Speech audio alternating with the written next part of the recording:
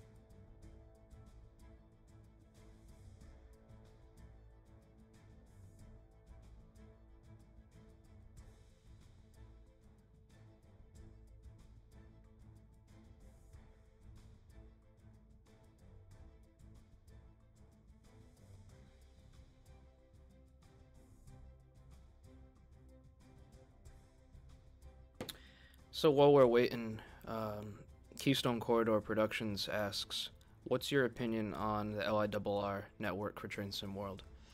So, it's kind of mixed feelings. On one hand, you have all these different branches making an appearance. It's not just the main line. You got a good portion of the main line. You got part of the Atlantic branch. You got that little bit down to Belmont Park appearing. Yeah, it's a good variety of things. But on the other hand, you got to really take the time to make sure these things are done right, and it's in a good state compared to where the Northeast Corridor route was when it was released. This route is in a much better state, but there's still some things that need to be fixed. I like the choice of route.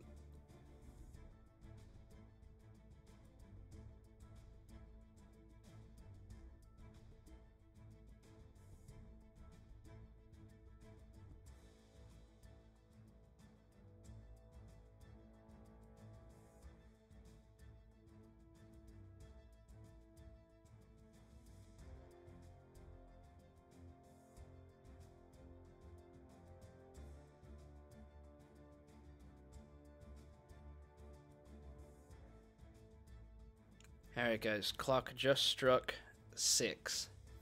So tonight is going to be a similar deal to last night's live stream. I got 3 different play sessions lined up. First is going to be the 717 service from Hempstead to New York Penn. The second is going to be the 728 service from Atlantic Terminal to Hempstead. And then finally I'm going to be doing the Suburban Sunset scenario.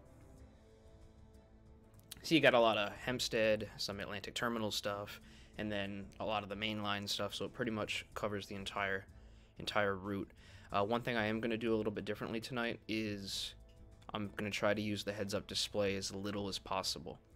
I think I have pretty much all the speed limits memorized for the most part, so we'll see how that goes.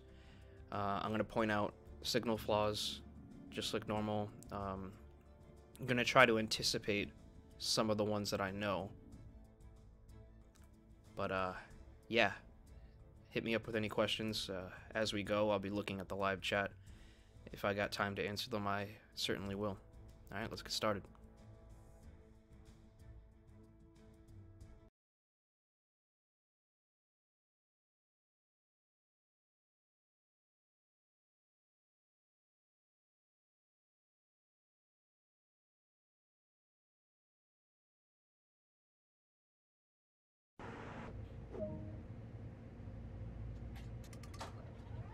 If you can't tell yet, I enjoy operating in the snow.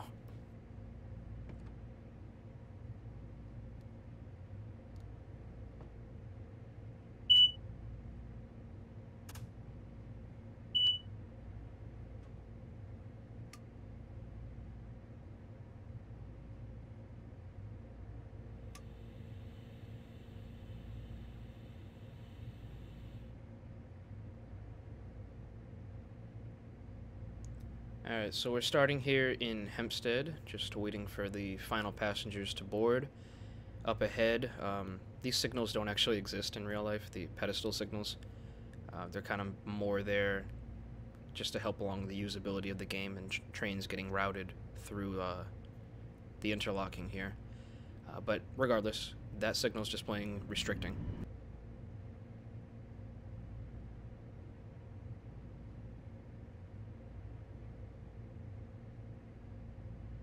So we got another 10 or so seconds to wait. We're gonna close the doors and we'll make our way through the Hempstead branch.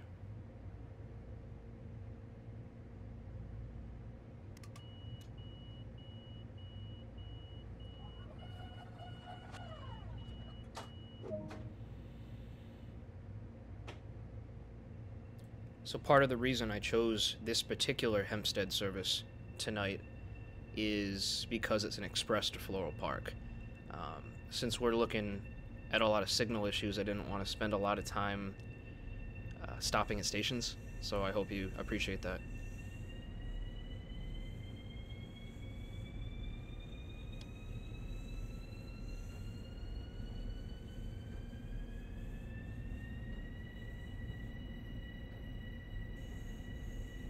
Alright, whoa.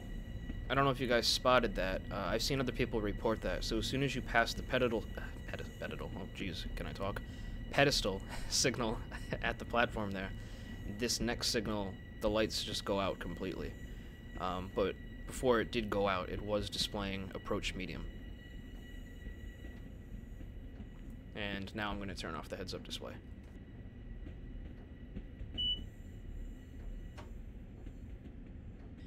So, passing that approach medium signal, the cabs got upgraded to 60. 60 doesn't apply at all to this part of the line. It's actually 30 miles per hour on this stretch of track, and it's going to get down to 15 pretty soon. So this is one of those situations where the higher speed on the cabs isn't indicative of being able to go that speed. You still have to know your speed limits.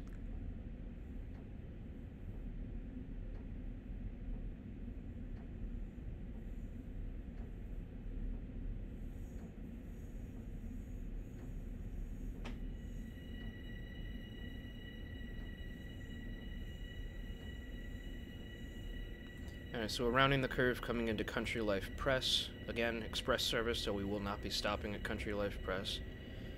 But I need to be mindful of the 15-mile-an-hour curve after the station.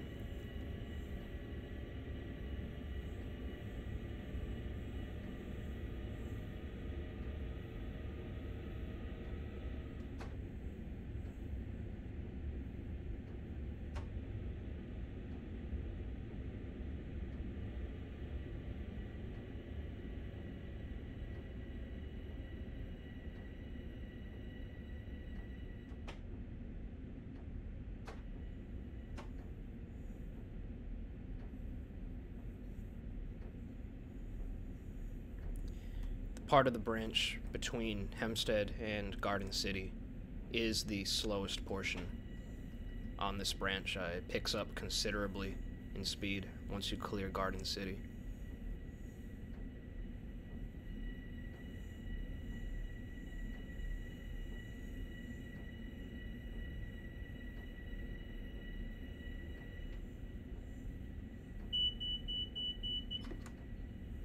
So as we approach Garden interlocking, the cabs just got downgraded to 30. Still a 15-mile-an-hour curve, so speed limits.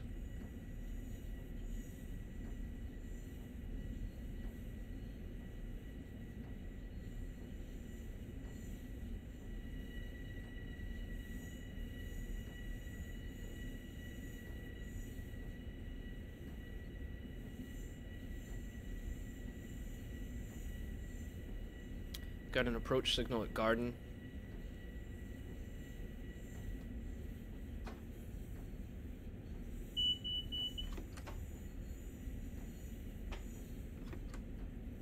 Cabs got downgraded to 15. And we're already going 15, so no problem.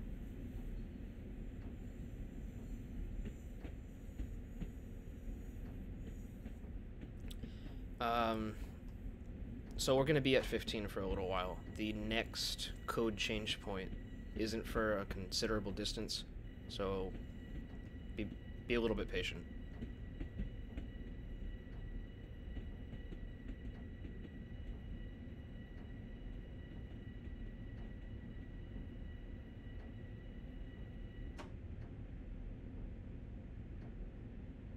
It's not as bad as crawling at 5 miles an hour in Atlantic Terminal, but still is a little bit painful.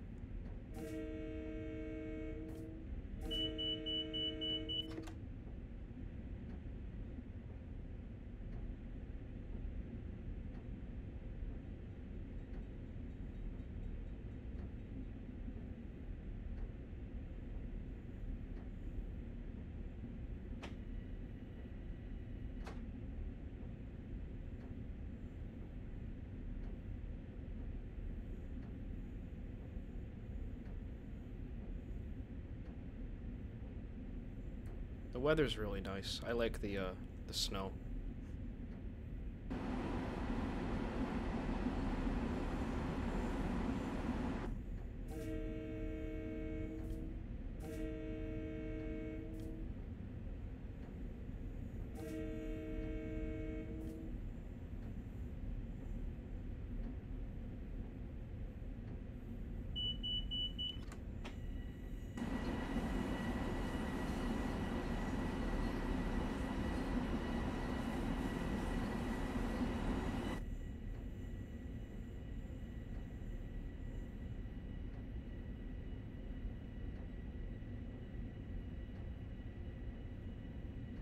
So the code change point is right up here, where we should get a bump up to 70, which is track speed.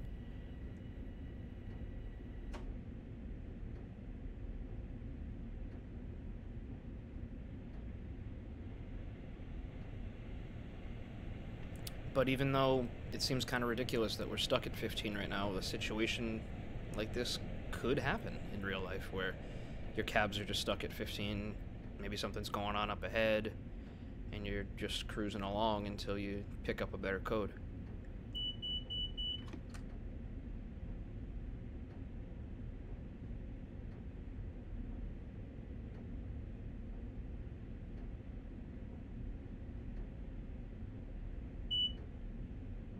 Alright, so we just picked up a 70 code. Gotta wait for the train to clear its length, to travel its length, before we can increase speed.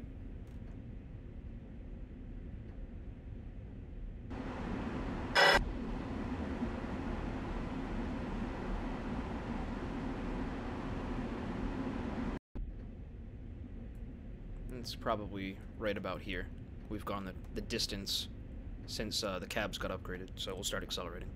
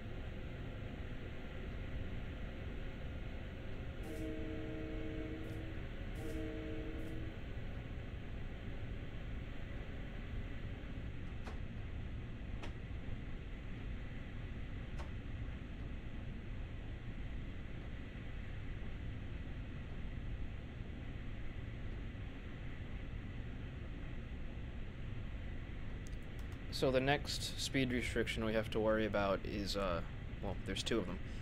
The two curves just east of Floral Park. So they go down to 60 and then to 50, and then you're at Floral Park Station.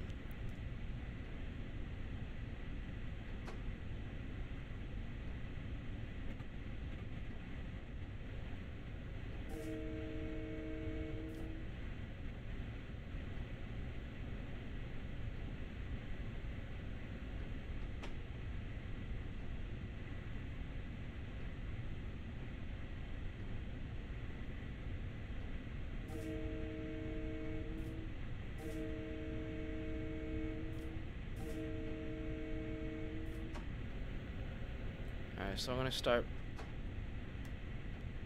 preparing to brake for that curve.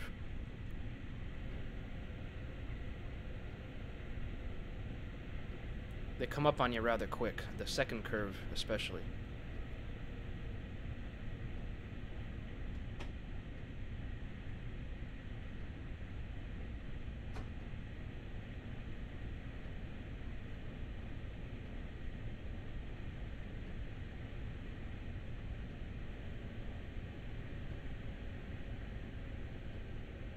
There's the first curve, 60 miles an hour. Oh, the cabs got downgraded appropriately too. That's nice. And this curve is 50. And now we come into Floral Park.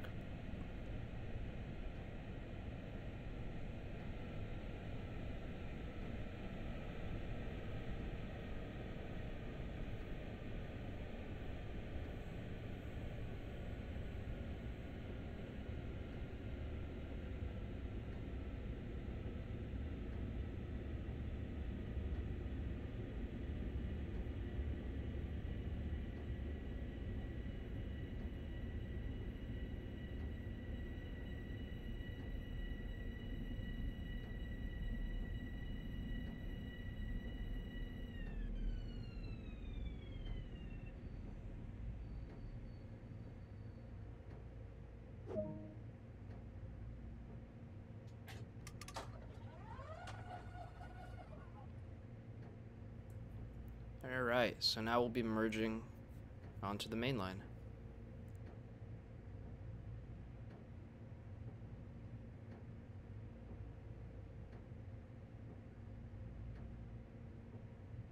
Got a clear signal coming into Queens.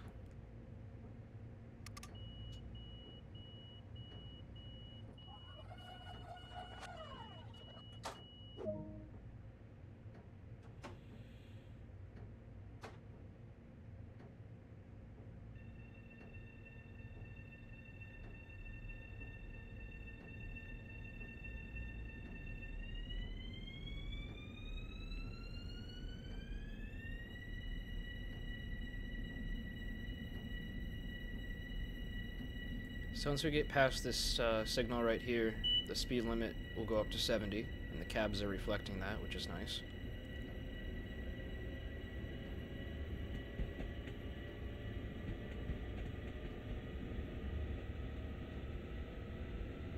It will bump up to 80, though, once you reach one of the signal bridges up here in Queens.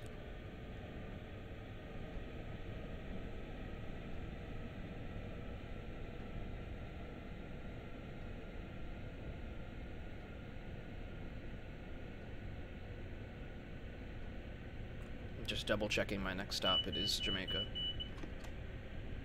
Alright, so the cabs just got downgraded to 60. And I just saw my next signal. It was approach medium. Just get upgraded to clear.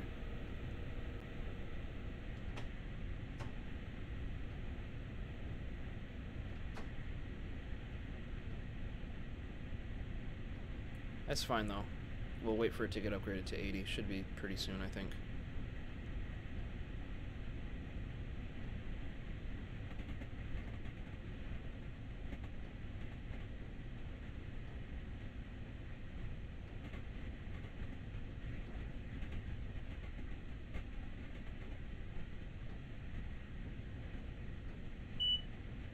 There we go. So, like I said before you can increase your speed, gotta let the train run its length.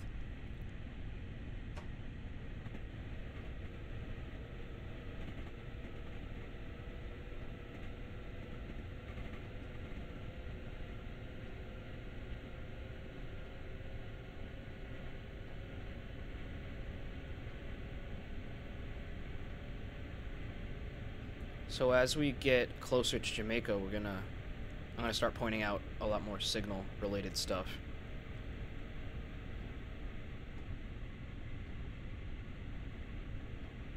Mainly the signal progression going into Jamaica.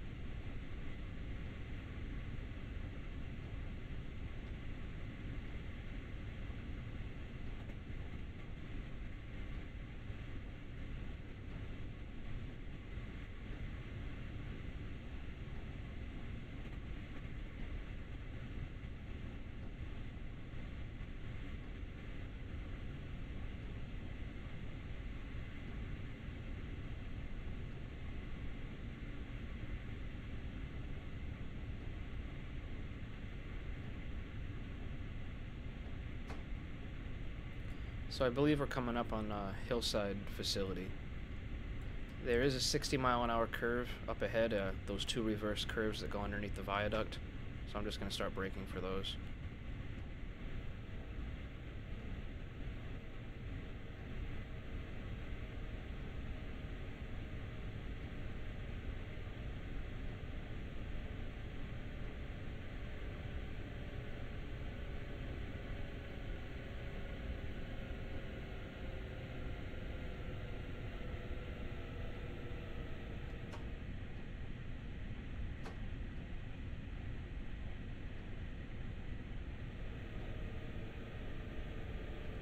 Now, I'm thinking in real life I would have gotten the beginning of the slowdown into Jamaica, right there.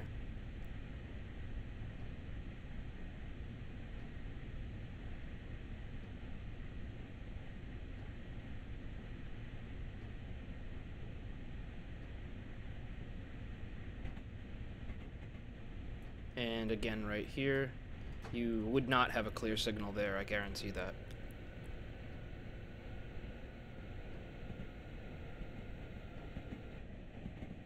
Especially since we were switching tracks there at higher than track speed.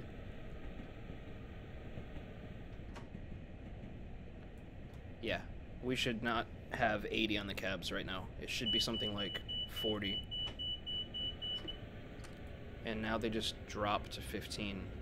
Very strange.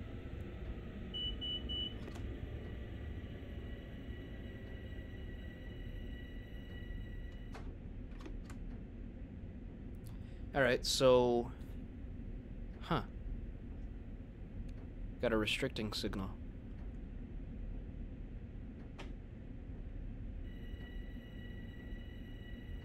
That's fine, just gotta watch out for a few extra things.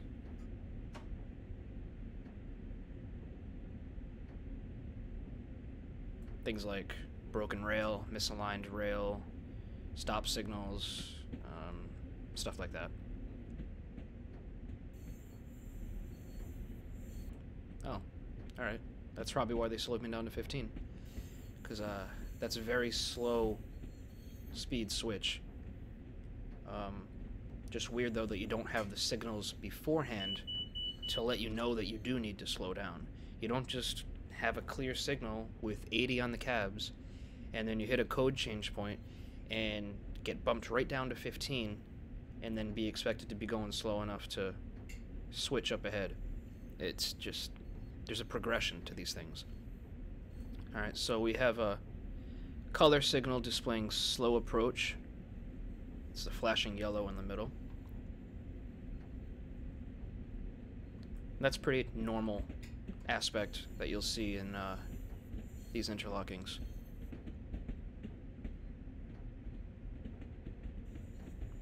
And we got another restricting... oh wait, no, sorry. Not restricting. Slow approach.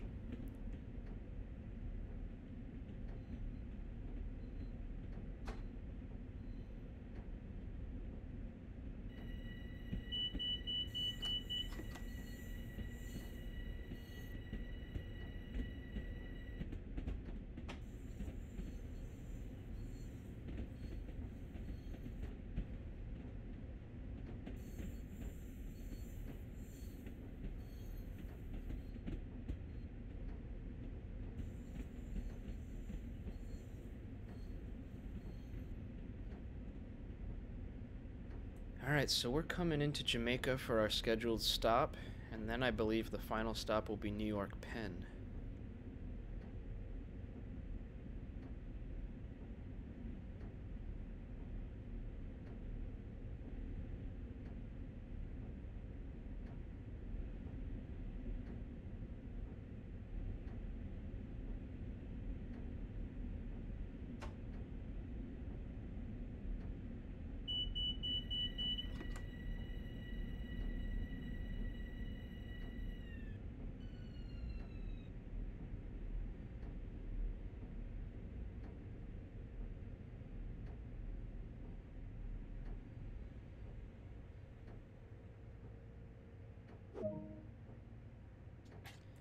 Alright, let's let these passengers board.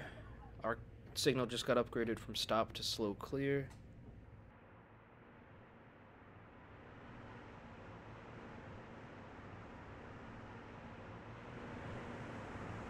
This is J interlocking.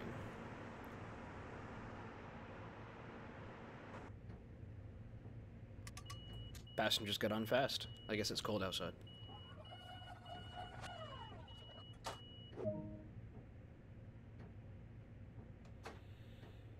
Yep, next stop, Penn Station.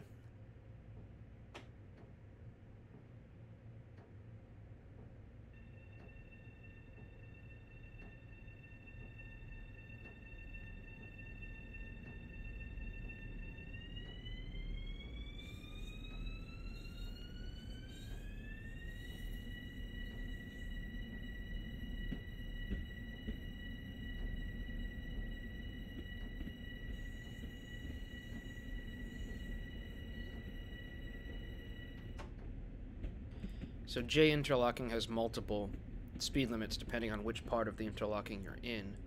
The part that we're in is 15 miles an hour. But once we get up to the Penn tracks up here, it will change to 35.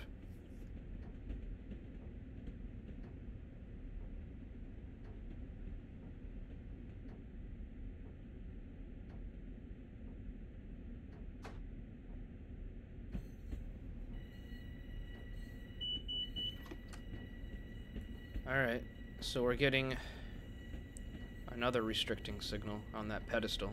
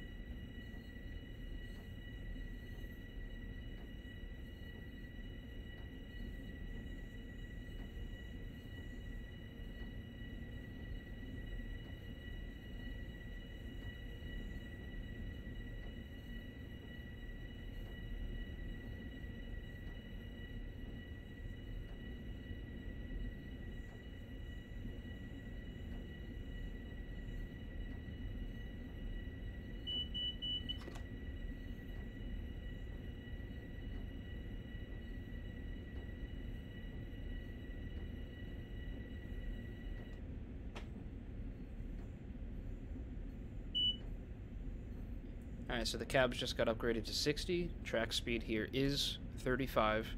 Just gotta let the train run its length, and then I'll start increasing my speed to 35.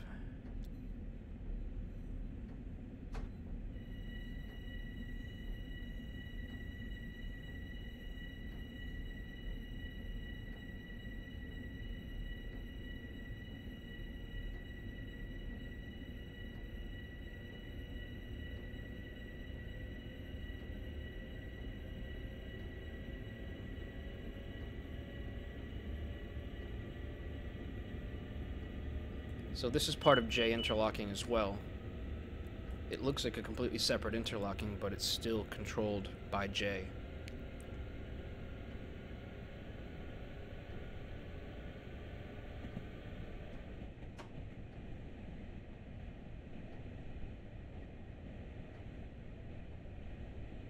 And once the entire consist clears that bridge, we will be authorized to go 80.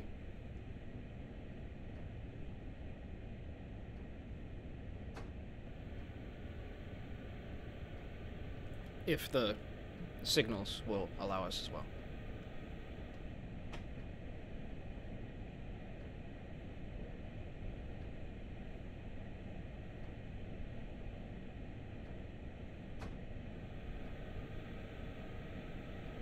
Oh, they're having us wait a little bit longer, but at least I'm allowed to go up to 60 now.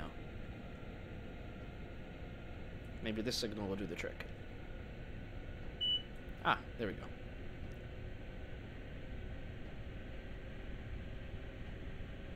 Passing Kew Gardens station.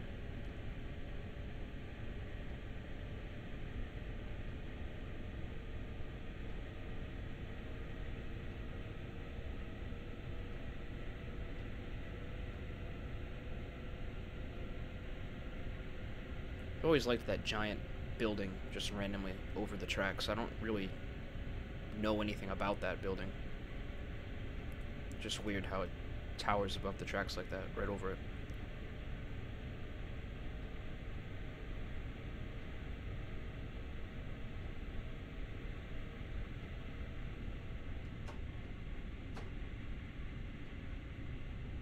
So we got about 4 miles. I mean, not 4, 3 miles until we have to slow down to 60 miles per hour. The way I keep an eye on the mileposts is by looking at the number placards on the signals. So the signal we just passed said 67-1. 67 meaning milepost 6.7. So at milepost 4 is where the speed limit changes from 80 down to 60. So I keep an eye on those numbers to know my location. Not many people know that.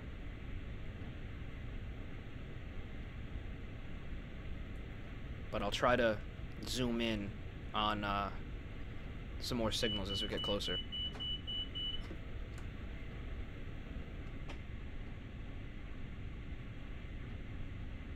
Alright, see if you can read that signal as we go under it.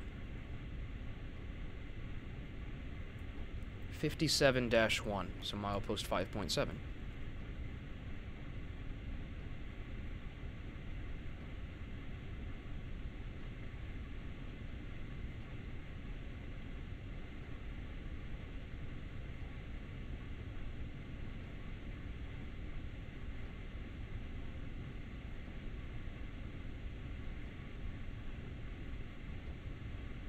.1, so I've got about a mile to go before I have to slow down to 60. Well, I have to be going 60.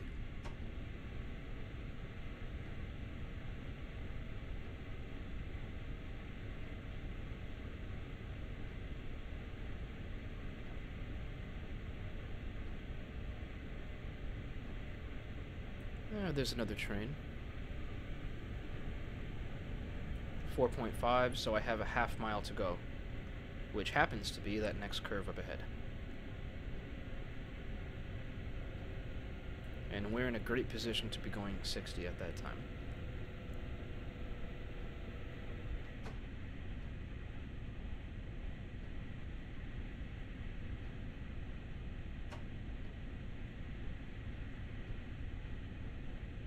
Alright, so now we're right about 4 miles away from Penn Station.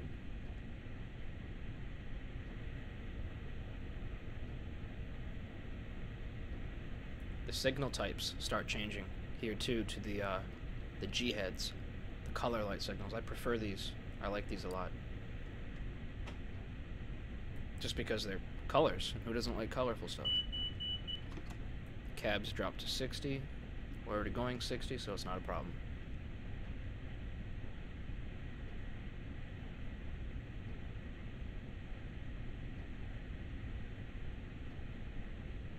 Now, I don't know what's going to happen up here at Harold Interlaken. I don't know if they're going to move us around, have us stay on this track and just take line 2.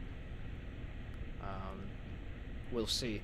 The signals, if they were working properly, would tell us. But we're likely going to be switching tracks at a speed a lot higher than we should. We're just passing a clear signal now. So if I'm an engineer in real life on this territory and I pass a clear signal there, I'm just going to continue along at 60 miles an hour. I'm not thinking that I'm going to be switching tracks at Harold, but we'll see what the game does to us.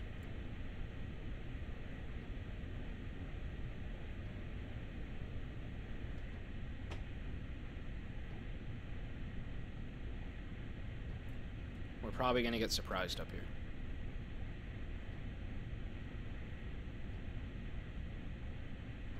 Uh-huh. Yep, there we go. Medium clear, I think is what I see there. Yep, medium clear. We're gonna get thrown down to 40. And switching tracks. Alright, so that clear signal on the pedestal that we passed just after Woodside should have been displaying approach medium. And it should have also given us a signal speed of, I believe, 30 on the cabs. Or maybe that's a 45-mile-an-hour switch. I think that's a 45-mile-an-hour switch. So you give us 40 on the cabs, and then we come into the interlocking. We'd already be going 40, hit that medium clear, and then switch tracks. That's how it should have been done. But we were going 60 right into that, and you saw the result. Signals are not preparing you well enough to switch tracks. is what I'm finding.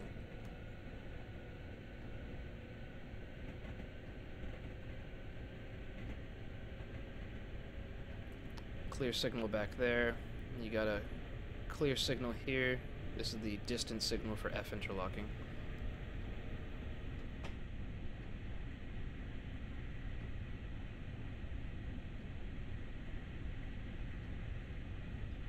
So we're lined up right now to go through line number 4 of the East River tunnels. So we're coming up on F interlocking right now, and we have another clear signal, 60 miles an hour, happy as a clam.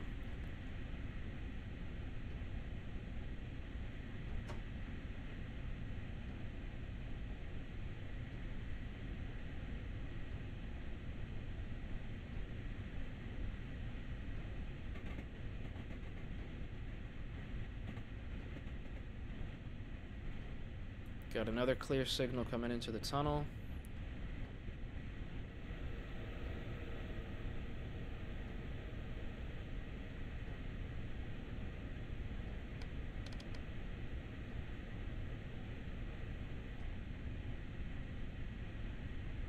And there's snow in the tunnel. I'm not really a stickler for details like that. I know a lot of people are, and they rip Dovetail Games a new asshole every time that they see stuff like this. Yeah, it's out of place. Yeah, it's wrong. But is it a game breaker? No. I do want to simulate the actual signal progression coming into Penn Station, though. Right now you have clear signals all the way up until you get to Penn Station, and that's just not the case. When you round the second, when you finish getting through the second curve up here as you get into Manhattan, there's one signal that will display approach limited, and you'll be taken down to 40. And then the next signal will be approach slow, which will take you down to 30. And you have to be going no more than 15 by the time you reach the interlocking at Penn Station.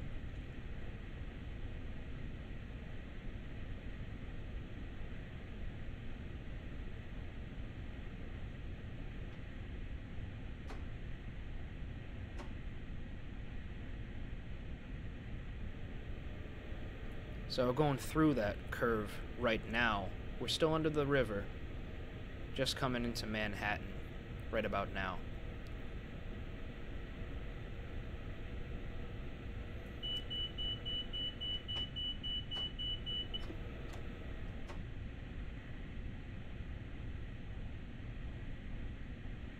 Where's the next signal? Oh, there it is.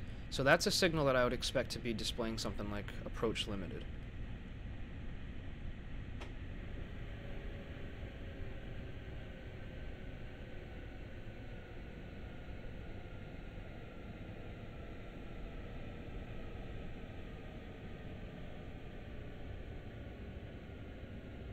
And that one I'd expect to be displaying approach slow.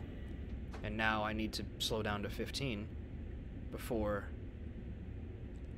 getting into Penn Station.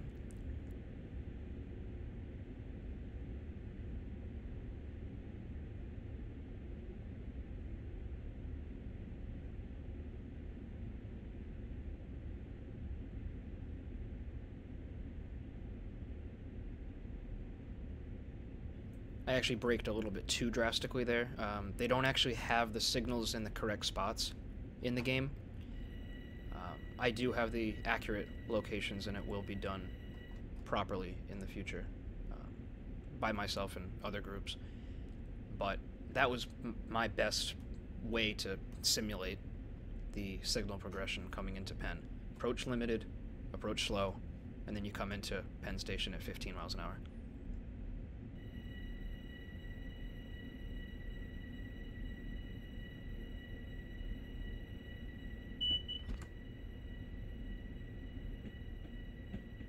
And if everything's working properly, the cabs should always be at 15 in Penn Station.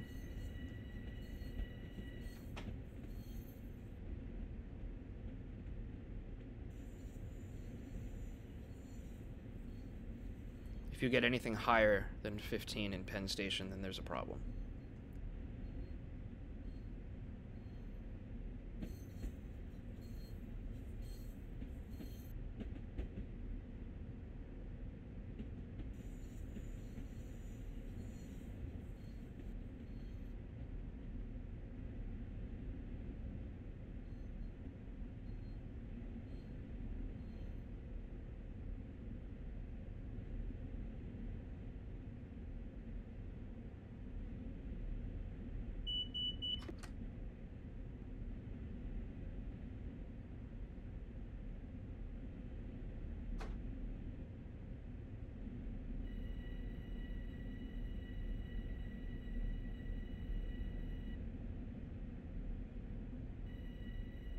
Coming up to a stop at track number 20's platform. Stop signal at A interlocking.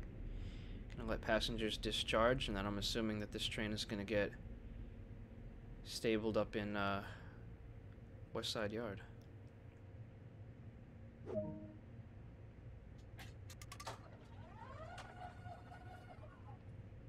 So this service is pretty much completed. I'm gonna let it complete so I get credit for it.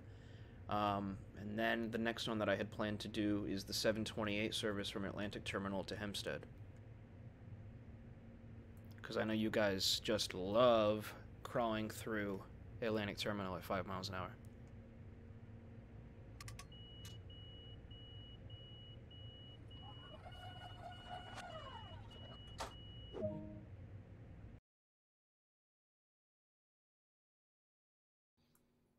And even though we were obeying all the signals and stuff, even though we had some weird signals that slowed us down a little bit, we only ended up being 4 minutes late. That's nothing.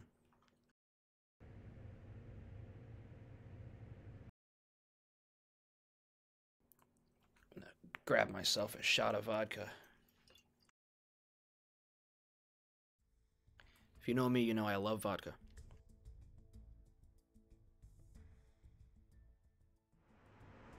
What time of, well, not time of day, but what weather shall I choose? Maybe like autumn clear.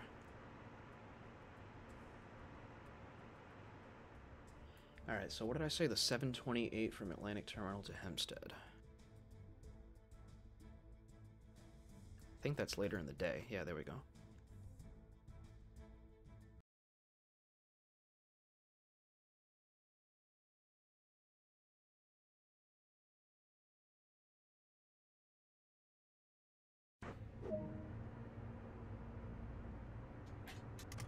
I'm gonna leave the alerter off because I'm just sick of it chirping at me.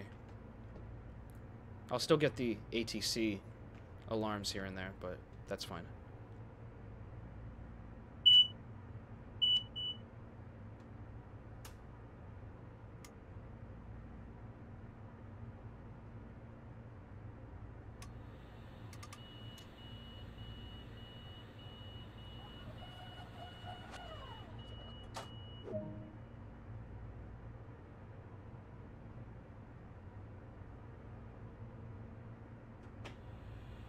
Oh, that's nice. I get to take off immediately.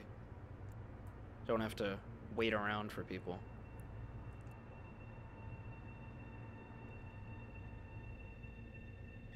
So yeah, through the entirety of Brook 1 interlocking, that's the interlocking we're about to occupy. Through the entirety of Brook 1, it's 5 miles an hour, and you have to wait for the entire train to clear Brook 1 before you can even think of accelerating to the next speed limit of 45.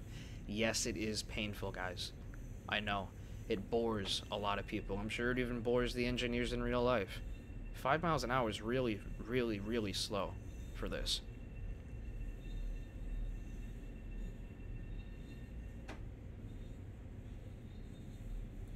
But I'll do my best to stay somewhat talkative, and maybe that'll help alleviate the boredom a little bit. I'll just spew some railroad nerd terminology shit at you.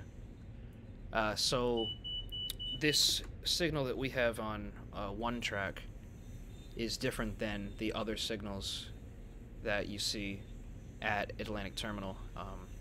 The other ones are low color light signals. This one particular signal, in real life, it's mounted on a wall. They didn't include the wall here. They just threw it on a stick, signal on a stick, and it's the dwarf style. Its most favorable aspect is slow clear, which is what we have right now. Slow clear.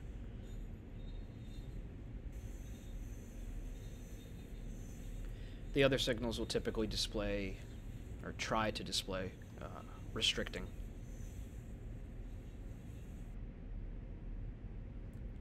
All in all, it ends up meaning mostly the same thing.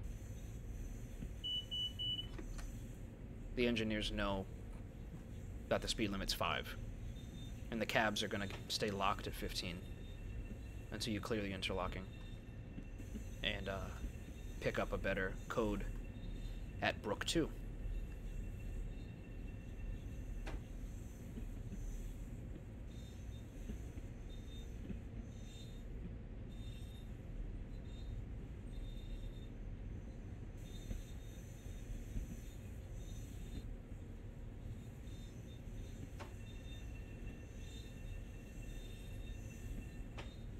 I don't know about you guys, but I particularly like the lighting in this tunnel.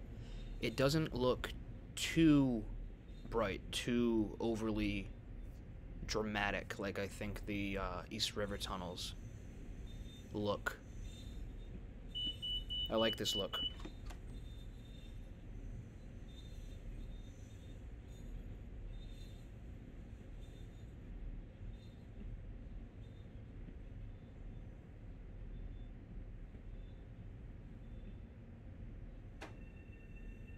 So while we're waiting for the train to clear the interlocking, Charles Helfrich in the chat, I hope I pronounced your last name right, Helfrich, I don't know the actual pronunciation. But anyway, he is asking if, when they mentioned Ronkonkoma on the route in the timetable, I'm guessing is where he's talking about that, he's saying in the suburban sunset scenario, you take over at Hicksville and take it into Penn Station. Will they extend the route out to Ronkonkoma? Because it's only about 24 miles from Hicksville. So I don't anticipate Dovetail Games extending this route at all. It's going to be up to the community once the editing tools are released. So, Charles, you got what you got with this route. Don't expect an official extension. I'm not ruling out the possibility, but I wouldn't hold your breath, because you'll likely die.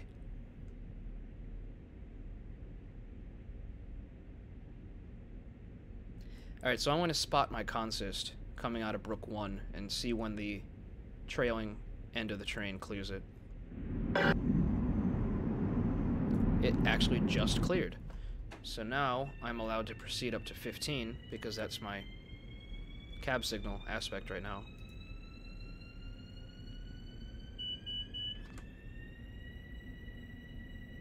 See, that wasn't so bad. I took your mind off it by talking to you.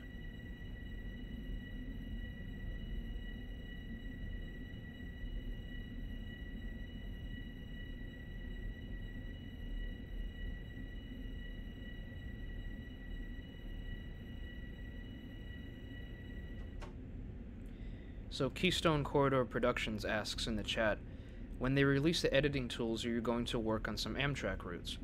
So if you have been following me on Facebook at all, my group is called Northeast Corridor Simulator Development. And the goal of the group is to create Northeast Corridor content for train simulators. The big project that I've been planning for well over 3 years now is the creation of the entire Northeast Corridor for Train Sim World.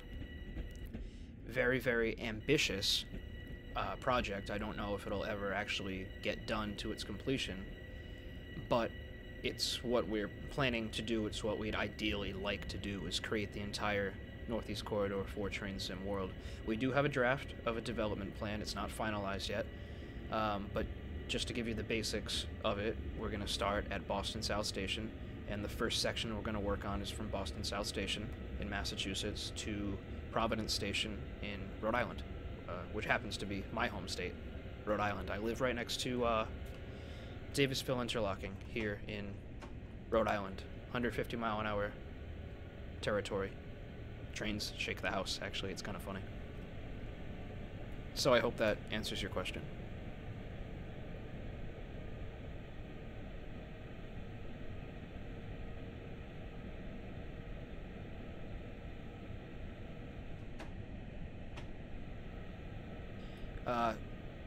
So back there, once we hit Brook 2 interlocking, our cabs got upgraded to 60.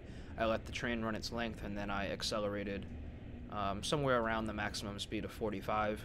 Got a curve up here before Nostrand Avenue, which is 30, so I am braking right now to comply with that curve. Even though the cabs say 60, the speed is 30. Wow, I picked a nice time of day. I love that look. It's not quite... Oops, I'm overspeeding a little bit. Sorry, I was just looking at the scenery.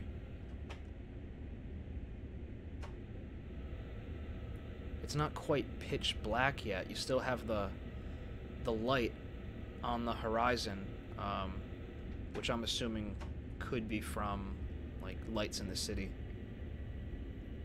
It's pretty cool look. I like that.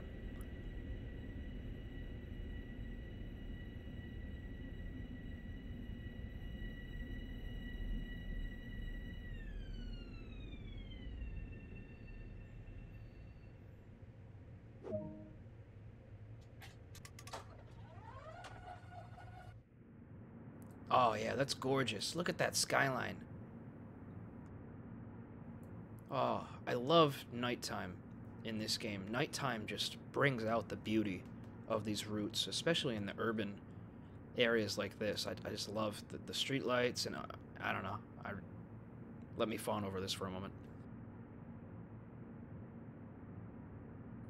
Alright, back to the game.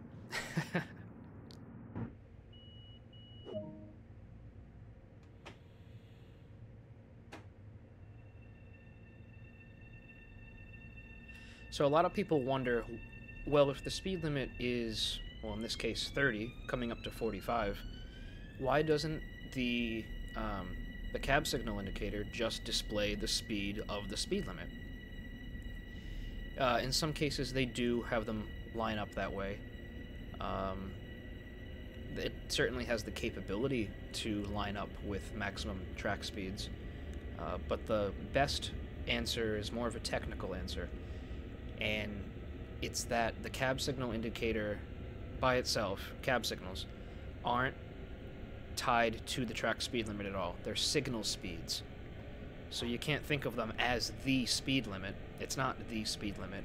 It's the maximum speed limit based on the signal that you just passed, the signal conditions in the block. In many cases, the actual speed that you're allowed to go is much lower. Like right now, and even in real life, this area in real life for engineers will display 70 on the cabs. The speed limit's 45. In the East River tunnels, between Penn Station and Woodside, in real life will show 80 on the cabs, but it's 60 miles an hour. Theoretically, a Long Island Railroad train right now could go 80 in those tunnels. Theoretically, a real train could go 70 right here in real life.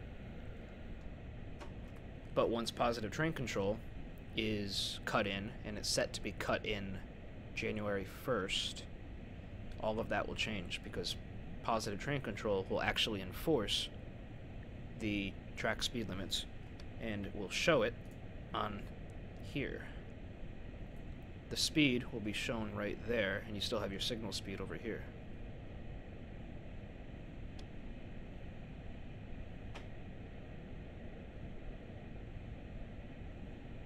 But Dovetail Games didn't design the positive train control system because it's, frankly, not cut in yet. It's not working yet, so Dovetail Games was like, hey, we don't want to put in the effort to put in something that's not there. And, you know, I totally get it.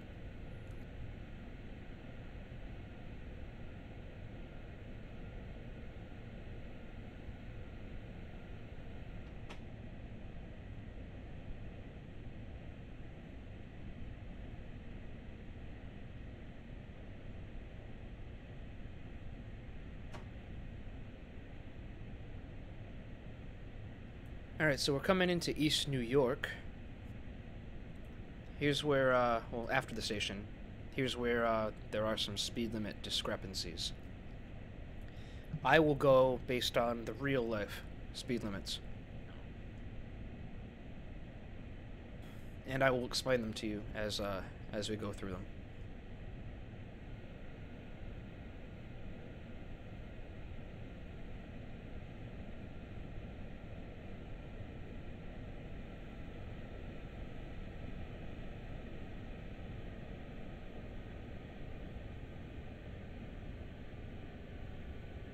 I love how they modeled this station. It's absolutely gorgeous. I love the stone architecture. Absolutely beautifully designed station. Now, I've been told in real life that it's disgusting and people defile it, and yeah, but whatever. It's nice in game.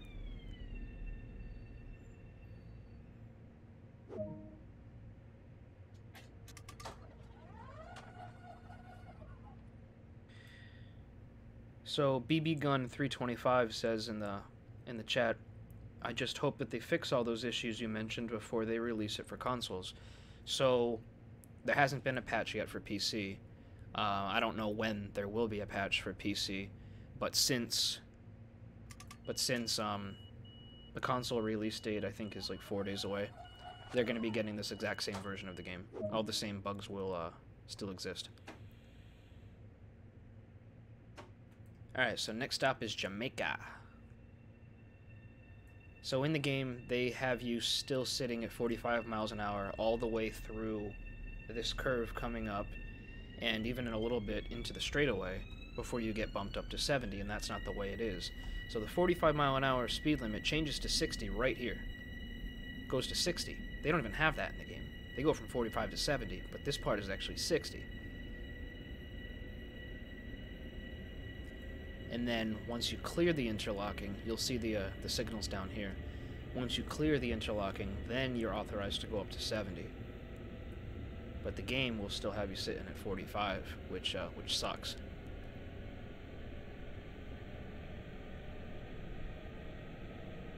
So this is East New York interlocking. And you got the signals right there that we're passing now. So once the entire train clears that point, we'll be authorized to go 70. Assuming the cabs will allow us to do so.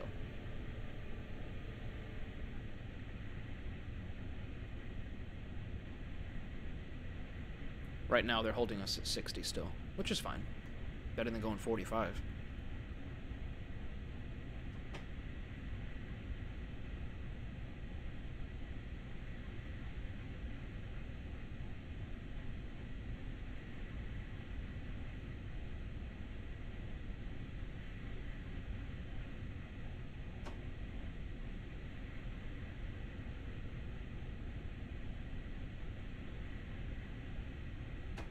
So this area of track has no wayside signals at all for about, I don't know, 4 miles between East New York and Dunton interlocking. It's all cab signal territory. All cab signal territory. So you gotta stay extra careful and mindful of your cab signal indicator. Now, as we get closer to Dunton interlocking, there are 2 code change points that will gradually bring you from 70 miles an hour down to 45 miles an hour, which is what is required when you hit Dunton. Those are not yet simulated in the game. You'll still be allowed to go 70 all the way up to Dunton. I'm going to do my best to simulate that gradual downgrade. First I'm going to go down from 70 to 60, and then I'll take myself down from 60 to 45 as we get closer to Dunton, alright?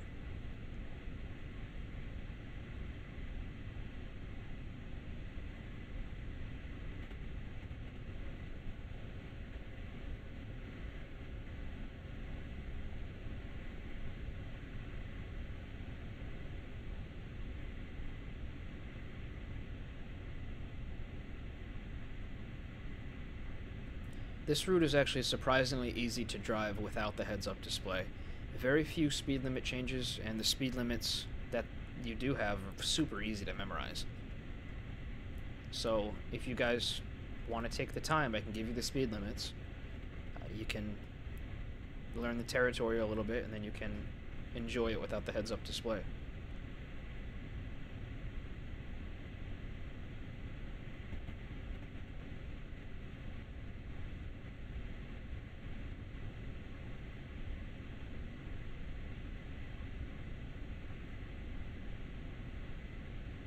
The only thing I'm not totally comfortable with doing without the heads-up display are all those station stops, like between Hicksville and Jamaica. All those station stops, I don't know where the stations are. So I will be checking the heads-up display occasionally when I do Suburban Sunset.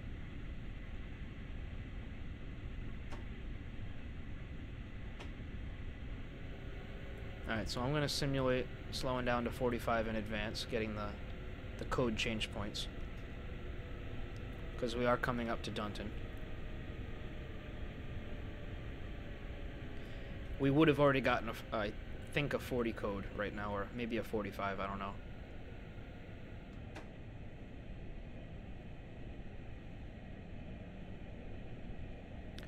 So this signal's wrong too. This signal should be displaying approach medium. And it would probably give you something like 30 in the cab. Maybe even 40 in the cab. I'd take 40, that's fine. This next signal that's displaying approach medium should be displaying approach slow. That will certainly give you at least 30 in the cab, maybe 15.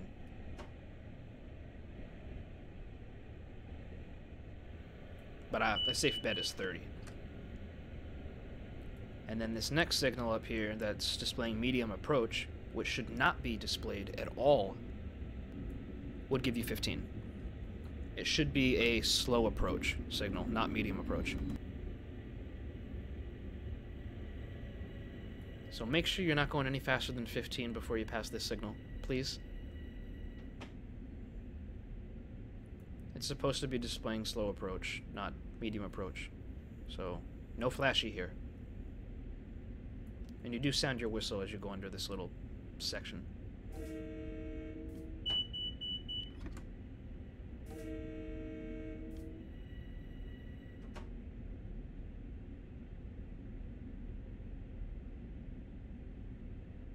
So, BB Gun 325 also says in the chat, would have been nice if they added the abandoned Woodhaven station or the employee platforms before the interlocking. You're totally right.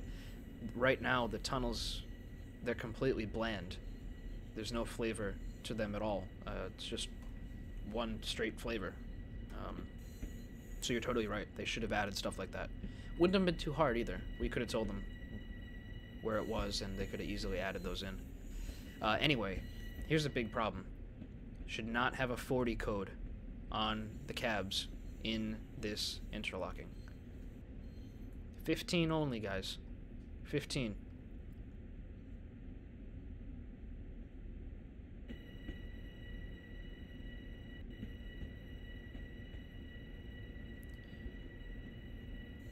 Lot of signal issues coming into these interlockings, into J and Hall interlockings. Lot of signal issues.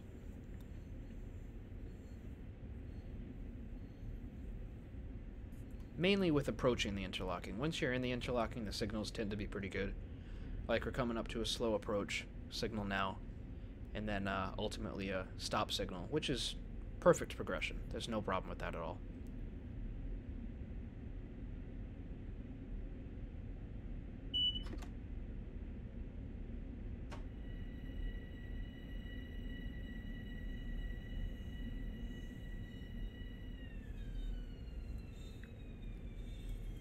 Yeah, Keystone, Jamaica does look really nice at this time of day.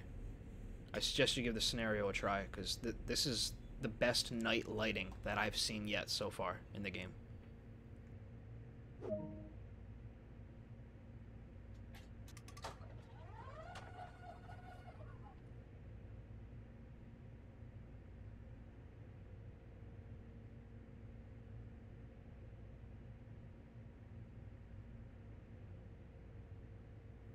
I mean, Hall Tower looks beautiful. The skyline looks beautiful. Just all looks great.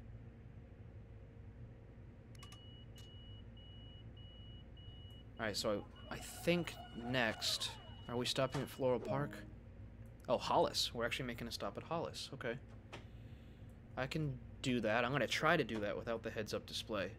I think I got a rough idea of where Hollis is. It's the station... Shit. It's the station right after the Hillside Support Facility. Correct me if I'm wrong. I'm just going purely off memory here. That's the one thing I'm not good at yet with Long Island Railroad. The stations. The names of the stations. Like, I'll pass a station, and I'll be like, what the hell's the name of that station again?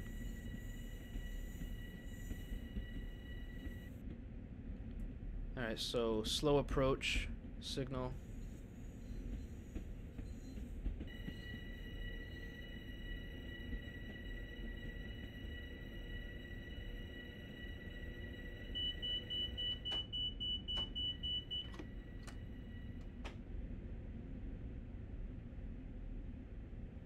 And now we have a restricting signal.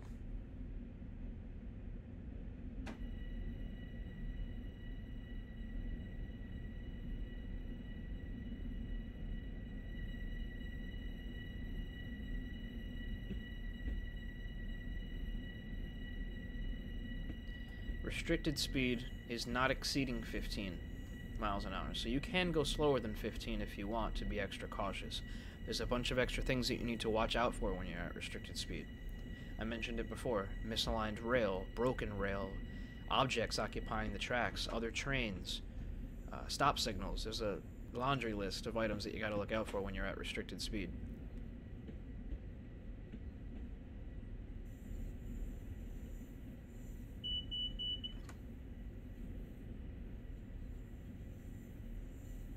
Alright, so we've got a clear signal at the 98-99 signal bridge.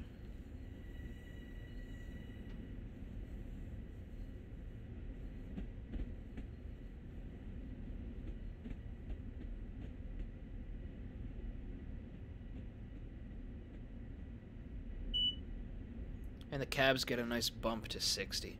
Can't start accelerating to 60 until the entire train has cleared that signal, so I'll spot it with the 3 camera.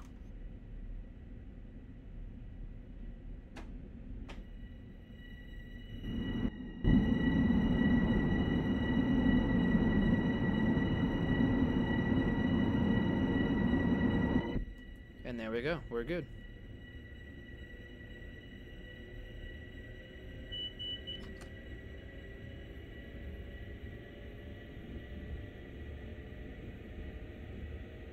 Wow, 2 trains racing into Jamaica. That's a cool sight.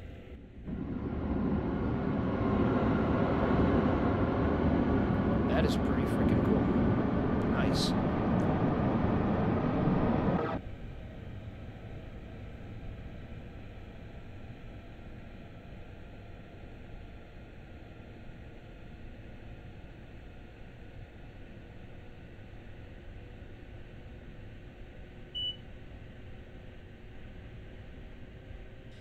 Remember, these reverse curves underneath the hillside viaduct are 60 miles an hour. Do not go 80 on that curve. Alright, so I'm thinking, as I said, I'm going strictly off memory here. I'm thinking that Hollis Station is right after the support facility. I'm gonna double check once I went over 60 like I said not to.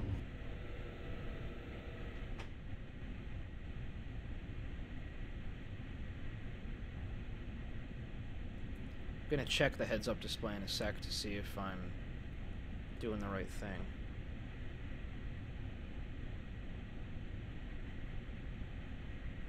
Yeah, I got the right idea.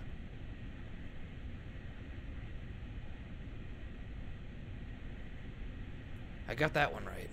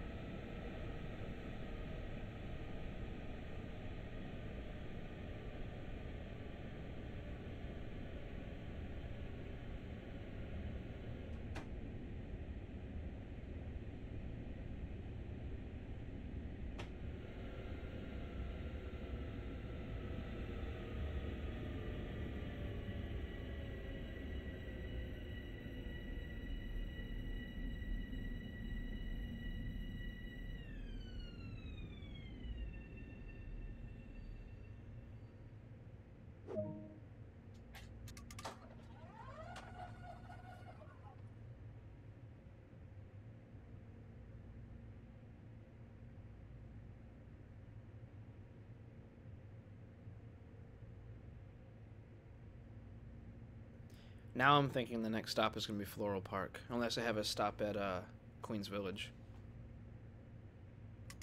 Or Belrose, whatever.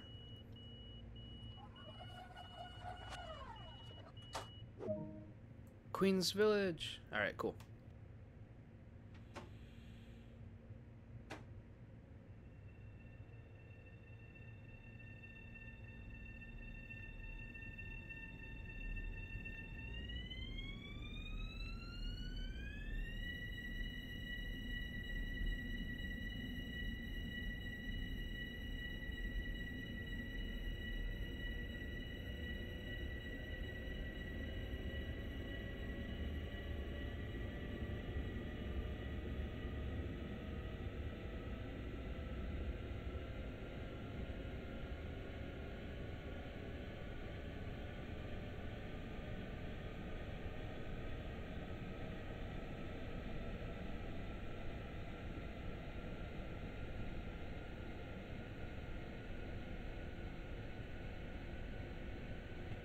I don't exactly remember where the station is in relation to these signal bridges.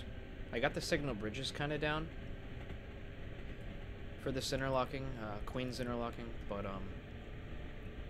not entirely sure where the station is in relation to them yet by heart. This is a good reason to learn for not using the heads-up display.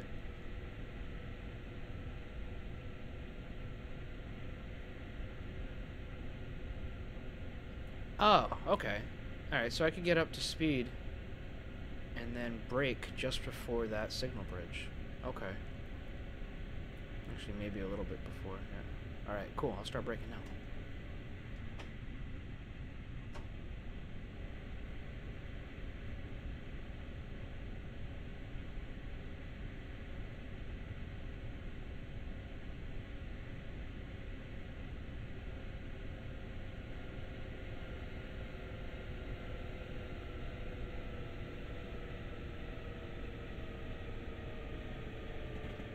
Ah, shit. I'm coming in way too hot. Damn it.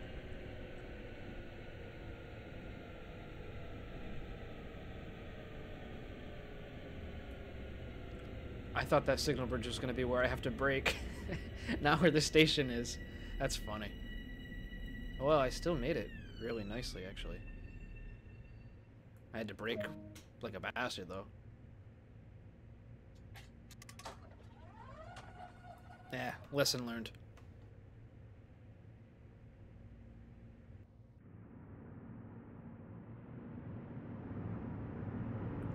Got a clear signal at Queens.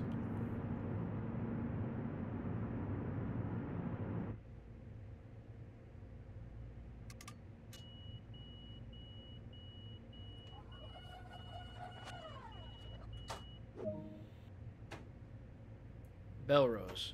Yeah, I got no idea where that station is if I keep the heads-up display off. So I'm just going to keep it on for this one.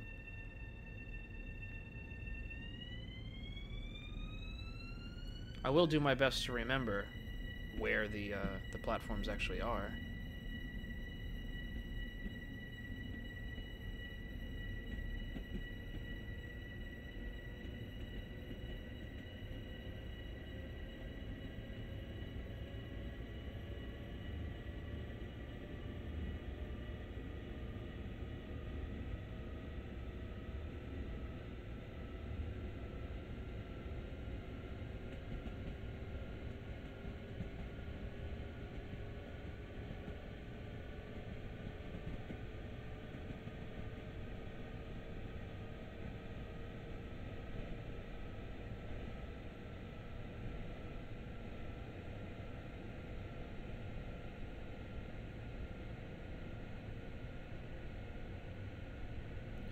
Ah, alright, so it's at the far end of the interlocking, pretty much. Okay.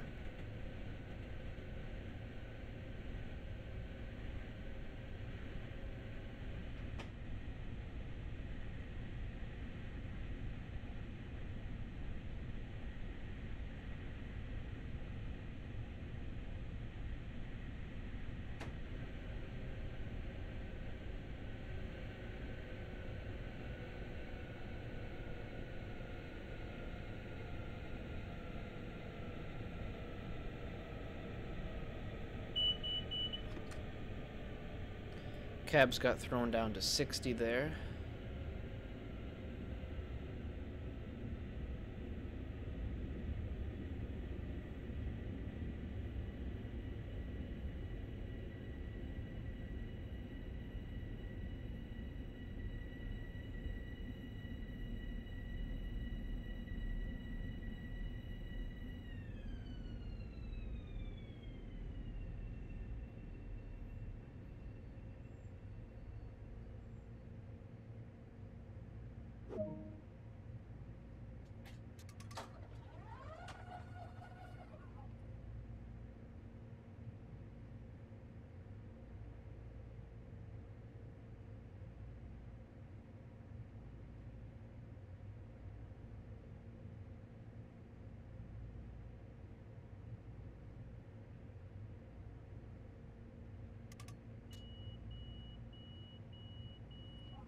So now the next stop has to be Floral Park.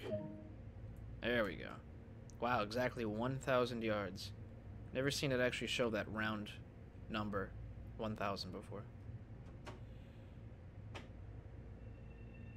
Pretty freaking cool. So we're almost off the main line now. Well, yeah, we're pretty much almost off the main line and gonna head on to the Hempstead branch.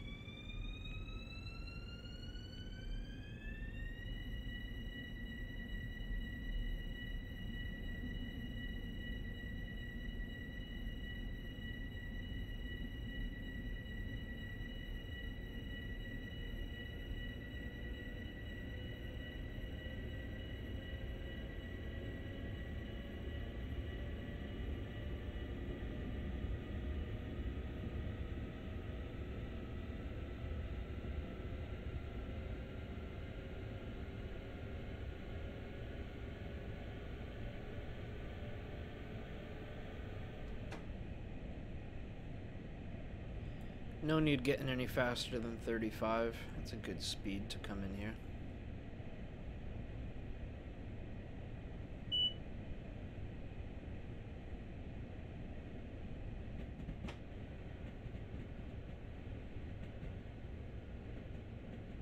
Cab's got a bump to 70.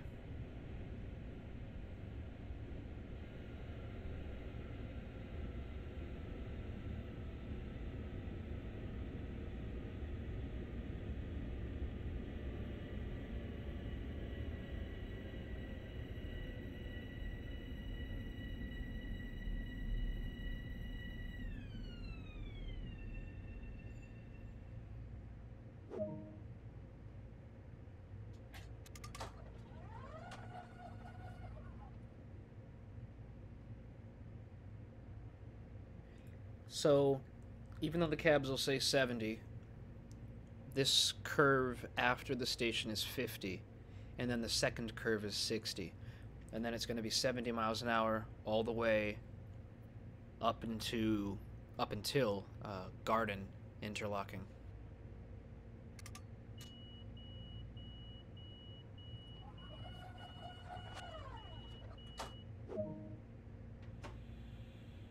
Alright, so we are going to be stopping at Stewart Manor. That's fine.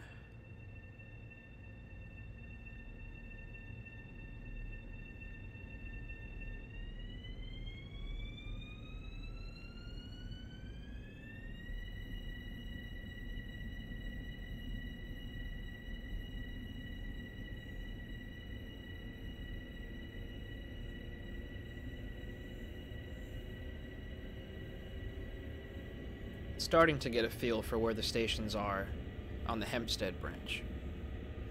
Like, I know that Stewart Manor is the first station after this next curve.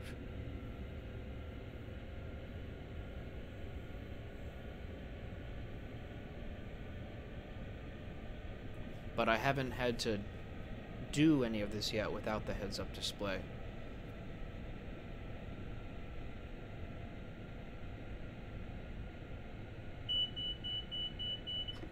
Cabs are getting dropped to 60. Okay.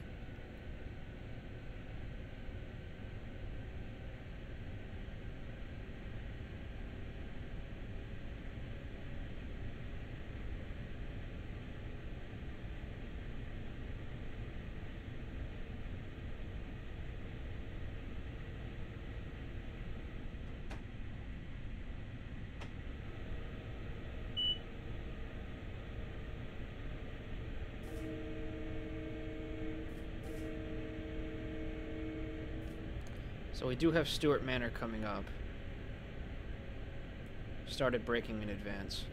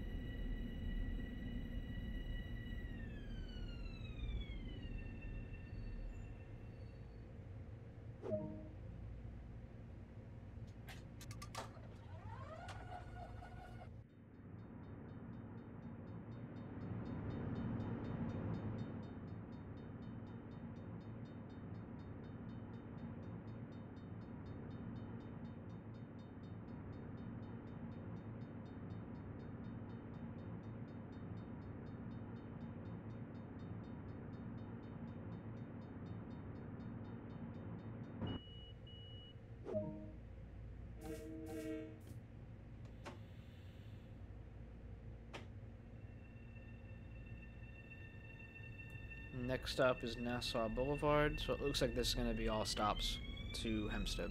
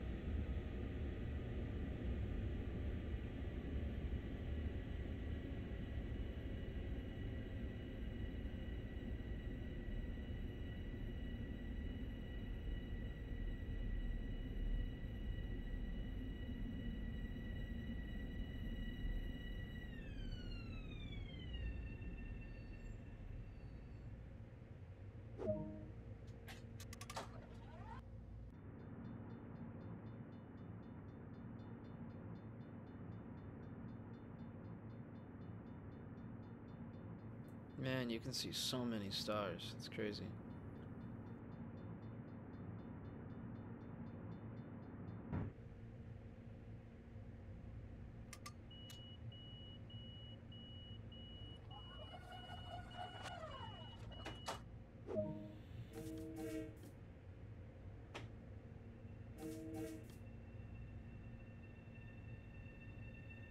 Alright, next stop is Garden City.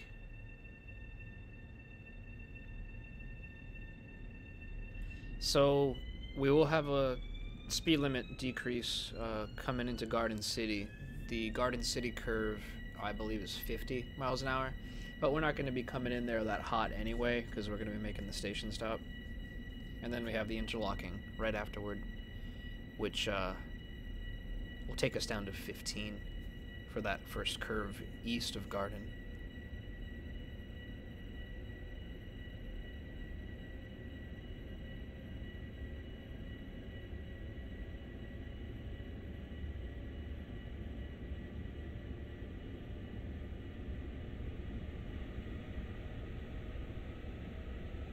There's another train that just left Garden City.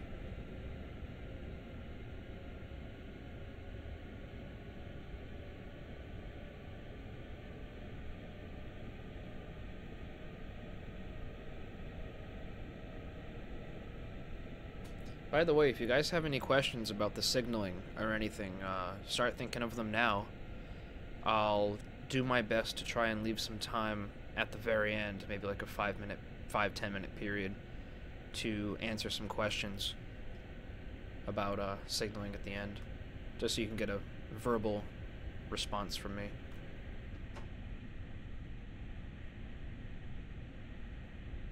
So we're coming up on Garden City. It's on this curve.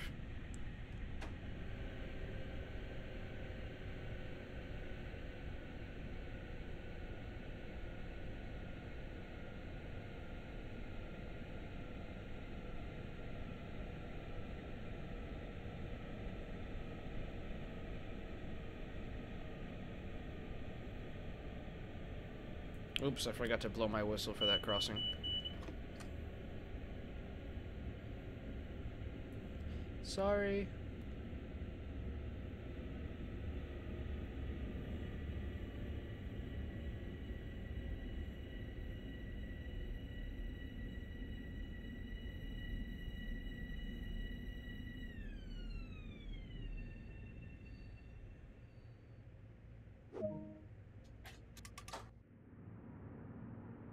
That's a beautiful shot.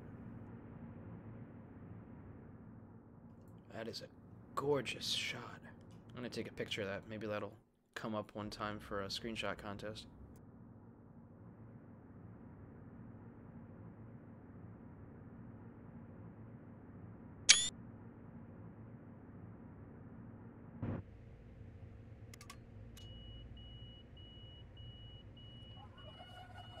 Alright, so the next stop I'm assuming is going to be Country Life Press. Yep. Alright, cool.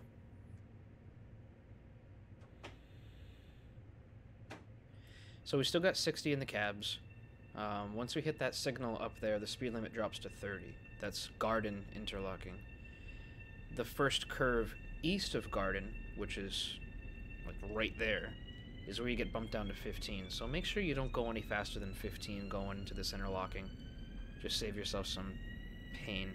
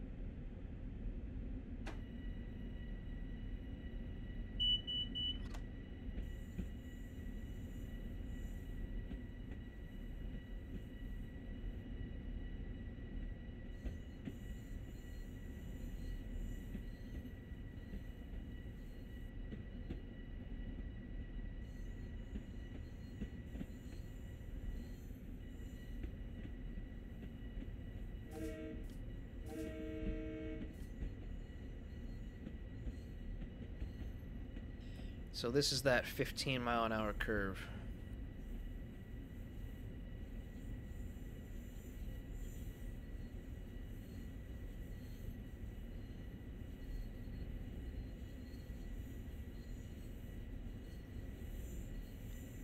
And then we'll have another curve, and that will be Country Life Press, which is kind of a weird name for a station. I don't know why you'd ever have a station called Country Life Press. What does that even mean? I don't know. Maybe I'll just have to look up the history of the name sometime. It almost sounds like the name of a newspaper or something.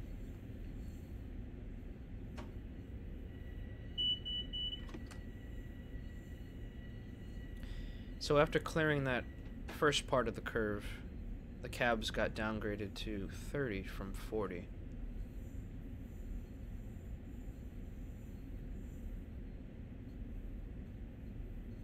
which is fine because this area of track up here is 30.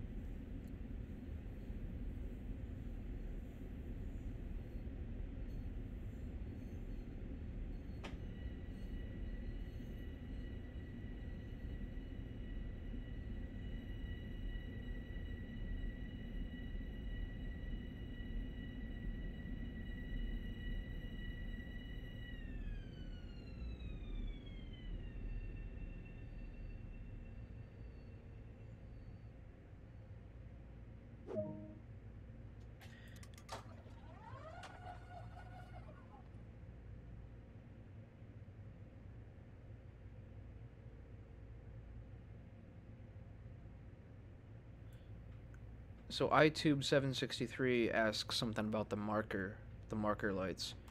To my knowledge, you either have to run to the back of the train to turn on the marker lights, or Matt Pedalston actually made a post today or yesterday, something like that, saying that there's a keyboard shortcut. I think it's Control minus to go to the back of the train, and then you can turn on whatever you need to turn on there, and then the same thing to go back to the front of the train.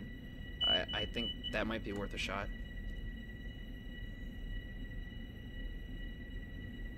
But anyway, we're coming into Hempstead. We just passed an approach signal. Had this little weird light on the bottom of it, though. I don't think that was supposed to be illuminated.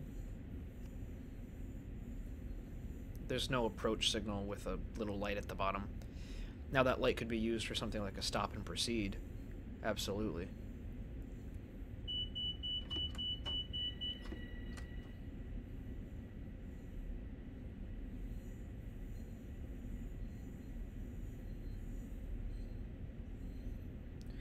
Thanks, BB Gun 325 for the clarification on the naming of Country Life Press. He says that it used to be a newspaper and it served the workers there. And he thinks that they actually helped fund the building of the station. So that's a pretty interesting little history tidbit. MBAPNYCN asks, how do you turn ATC on? Once I bring the train to a stop, I'll show you how to do that.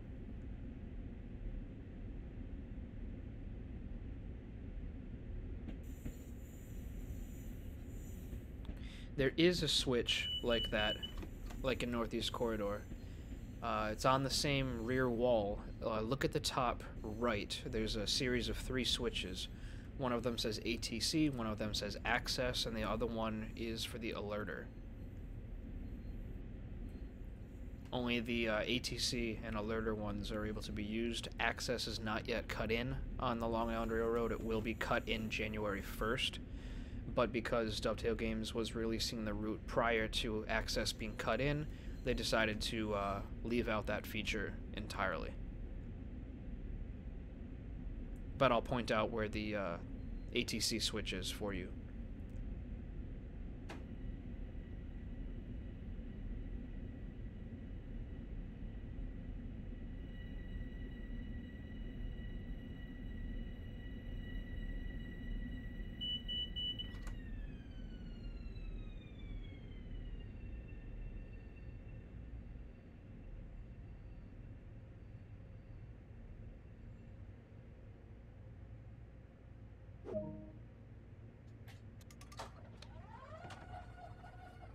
Alright, so up here on the rear wall, like I said, top right, 3 switches. ATC, Access, and Alerter. You can toggle ATC to be cut in or cut out. Same thing with the Alerter. Access is non-operational. Alright.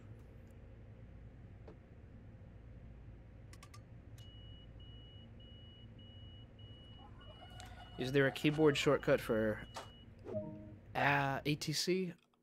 I don't know. Try Control Enter. I think for some reason I remember that being a thing.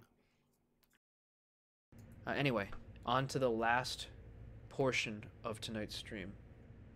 Sorry if I sound a little bit nasally. I've been, ever since this really cold weather has been coming through, I've just had so much mucus and stuff. Ugh.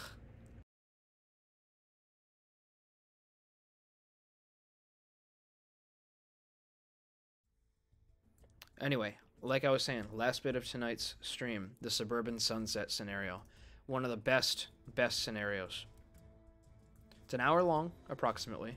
Takes you from Hicksville, which is the east end of the route, all the way down the main line to Jamaica, and then you take the Penn tracks all the way to Penn Station. Really awesome scenario. Nice scenery because of the time of day. It's a really good scenario. Oh shit, did I accidentally choose change at Jamaica? Ah! I'll go back. Sorry about that.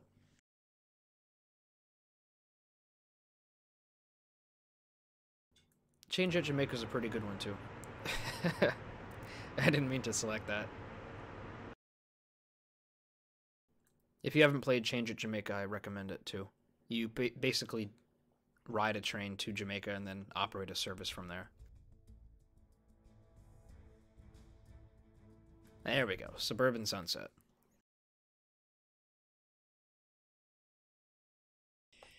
With all the station stops that we're going to be making in this one, I'm going to try not to be reliant on the heads-up display, but I got to work on where all the stations are.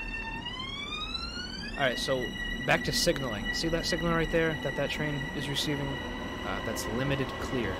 That should not appear anywhere on the Long Island Railroad outside of Zone A. Now, for those of you who don't know the railroad terminology, Zone A is the area between Harold Interlocking and New York Penn Station. Harold Interlocking is where you switch off to the Long Island Railroad right before Woodside. Woodside is your first station right after Zone A. So you won't see that signal with the flashing on the bottom head anywhere outside of Zone A. So that signal actually should have been medium clear. It would have been the same thing, except the bottom part wouldn't be flashing. Oh look, my train's arrived.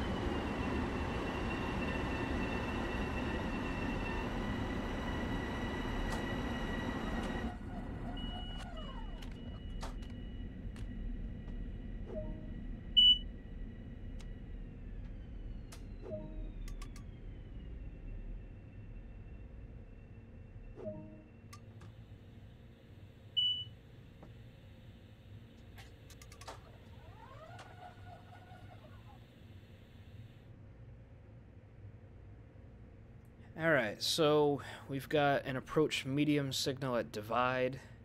We've got 60 on the cabs. Maximum speed on this particular track is 40, and they got that right, so good. Oh, good. So NBA PNYCN says that Control Enter is working to enable ATC. So I was just going off memory there. I know that Matt Pedalston said something about that recently. Glad that that worked out for you.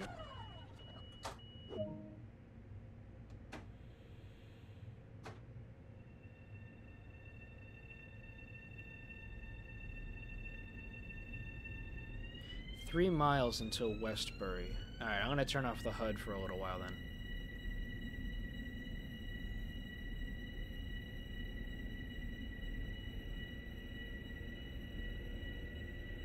Maybe grab another shot of vodka. Man, I'm running low on vodka. Good thing I did a booze run today. I picked up some tequila, 1800 silver tequila, and then I grabbed some, what did I get? Maker's Mark, for those of you guys who like bourbon. Maker's Mark is a great bourbon.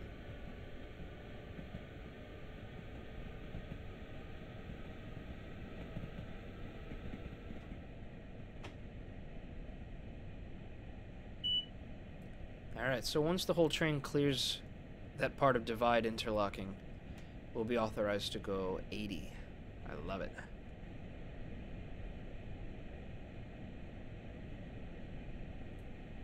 Got a clear signal here. Perfect.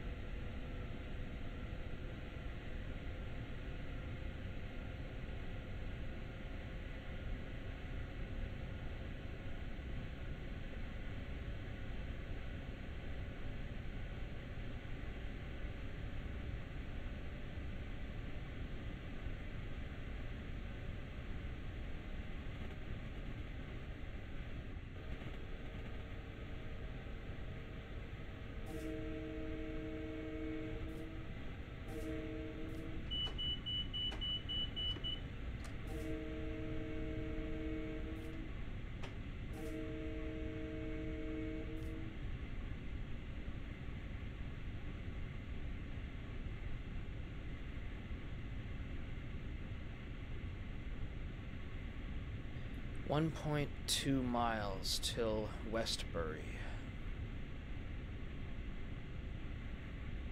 I do want to get to the point where I can have no heads-up display and know where all these freaking stations are. There's just way too many of them to memorize this. But I guess I can use landmarks, like that switch right there. I could use that as a landmark.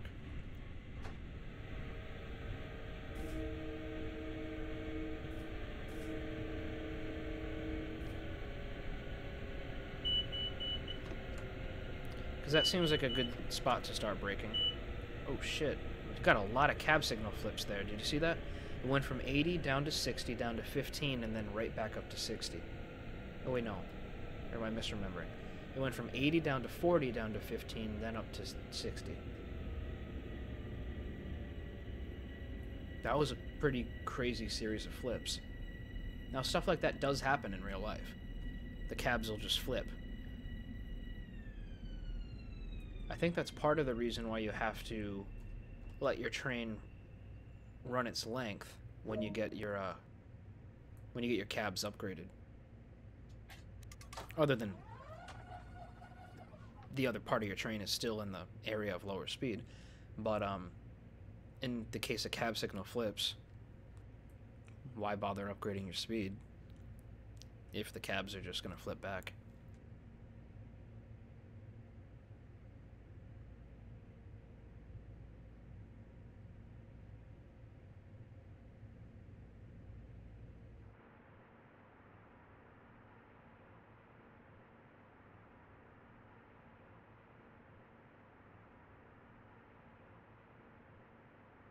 Yeah, I don't know about you guys, but I'm really enjoying this route. I wasn't expecting to see this much hate. There's a lot of hate, a lot of non-constructive criticism in the community regarding this route. They'll just say blanket statements like, oh, the signals are bugged. Well, yeah, the signals are bugged in every route. Be specific. But there's a lot of negativity in the community right now, and I wasn't really expecting it with this route.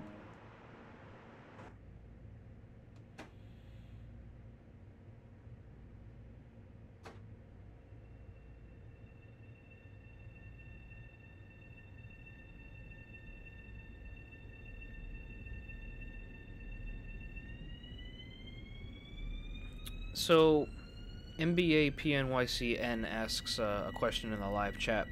He says, how come at some station stops the cab shows differently than the heads-up display sometimes? He says one time the signal was yellow ahead and the heads-up display said that it was red. Which one do I trust? So I don't really understand the question. When you say that the next signal is yellow, are you physically looking at the next signal and seeing that it's something more favorable than a stop? And are you looking at the next signal indicator in the top right and seeing that it shows red? I'm going to need a little bit more information before I can answer your question.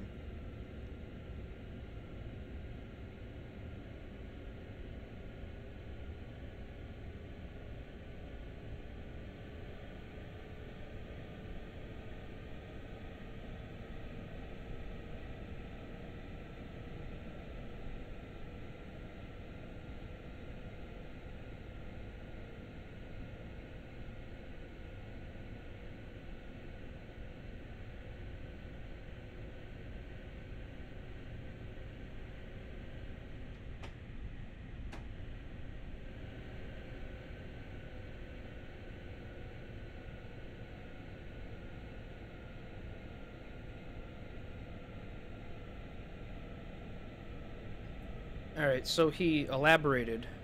He says, yes, I passed a yellow signal, and it said session terminated past red signal.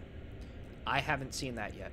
You're going to have to give me an exact scenario or service where that happened. In all of my testing, I have never seen that happen. If it's a stop signal, then yeah, but anything more favorable than a stop signal, I have not seen that happen.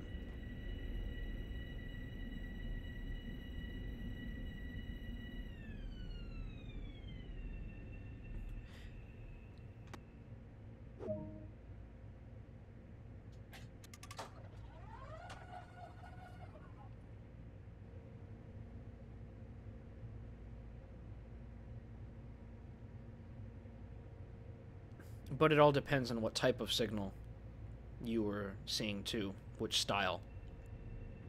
Like if it's one of these up ahead, like people are saying in the chat right now, these Pennsylvania Railroad signals, the position lights, all use yellow lights. I mean, they're all yellow signals if we're talking strictly about color here. But there are other types of signals, and we have seen a couple different varieties of signals that Long Island Railroad uses other than these.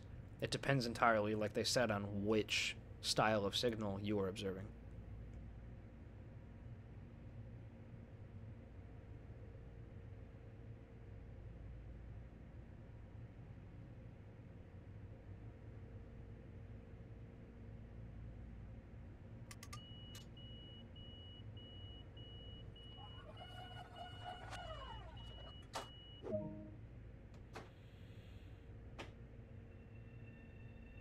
I'm gonna turn the heads off display.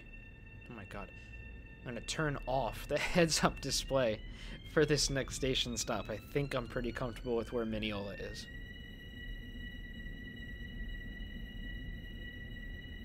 Ugh, sinuses are so stuffy. I've got this stuff up in the cabinet that I think I'm gonna go use in a little bit. It's this nasal spray that actually has capsaicin in it. So, for those of you who don't know, capsaicin is the stuff in peppers that makes them spicy. So it has some capsaicin in the nasal spray, and when you squirt it up in your nose, it burns, but it gets a lot of stuff out. Not as good, not nearly as good, as the gas chamber at basic training.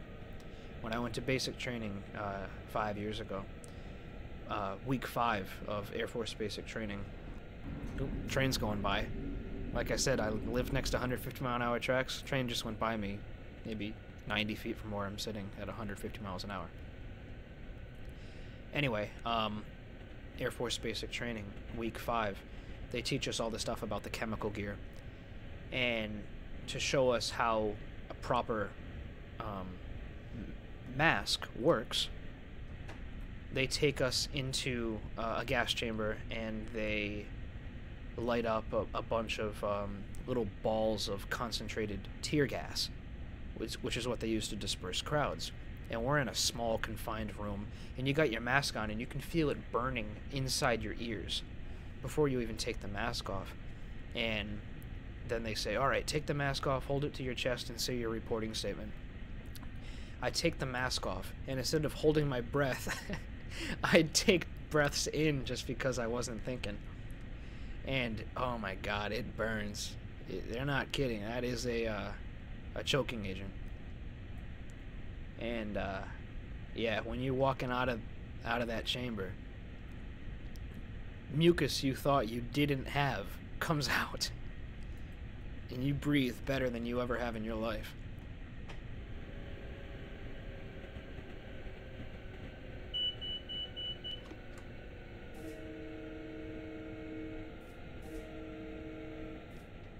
So there have been times where my sinuses are so messed up that I beg for that gas chamber again. Yeah, I've been like, yeah, well, I could go for some tear gas right now.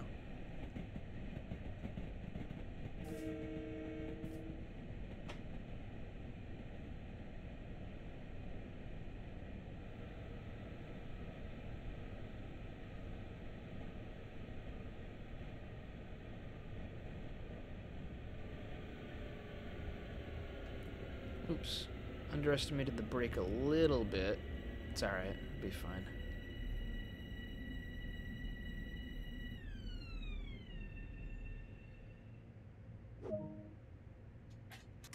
Alright, so iTube763 asks if I use an Xbox controller. No, I'm strictly keyboard and mouse when it comes to a PC. I do occasionally like chilling on the couch. I've been trying to set up some kind of wireless mouse and keyboard setup that I can comfortably use on the couch. Haven't quite figured it out yet, but I'm getting closer. I'm sitting at my desk right now with the keyboard and mouse. I got the boom mic right here.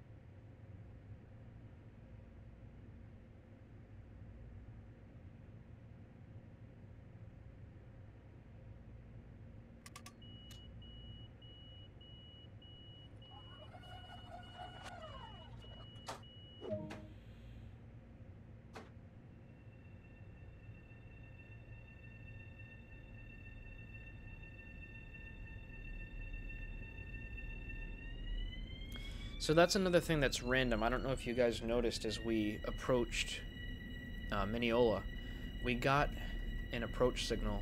Cabs got thrown down to 40. And just from experience, I know that when we pass those block signals up there, that the cabs are going to get thrown back up to 80. So why have one signal block of 40 miles an hour?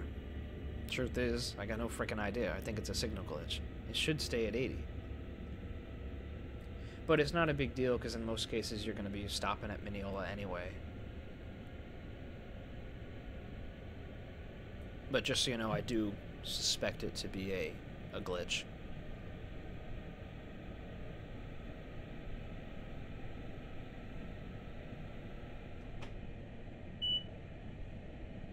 Yeah, see, just got bumped up to 80. Gotta let the train run its length, and then I'll start accelerating to 80. Or maybe not. How far away am I from oh my god, tongue twister. How far away am I from Marilyn Avenue? A half a mile.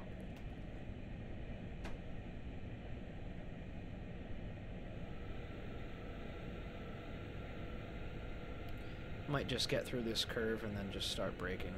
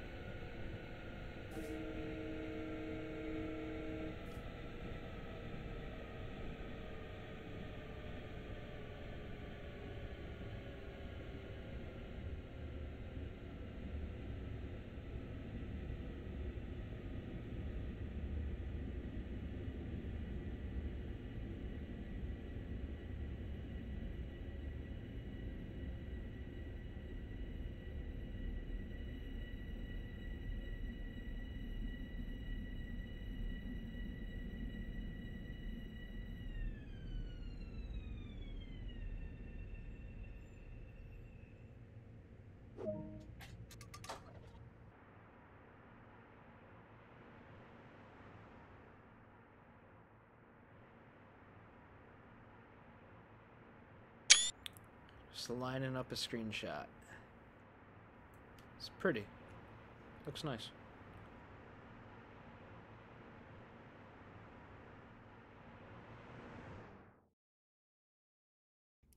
It's a shame, though, that they only decorated so far. Like, you can look, I don't know, just a couple thousand feet, not even, into the distance, and you just see nothingness, just rolling hills, as if it's a desert out there.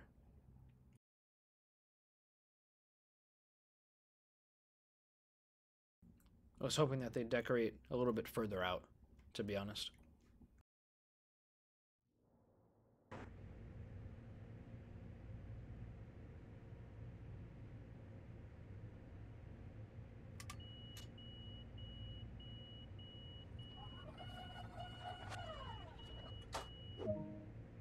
New Hyde Park.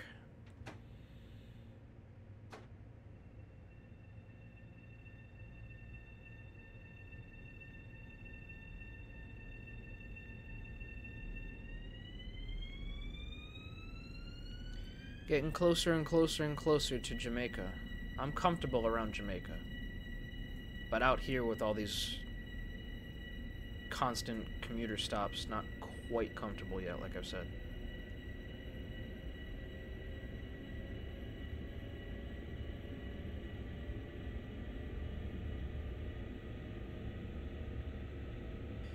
So, NBA PNYCN asks in the live chat, what do you think the editor will do for Train Sim World?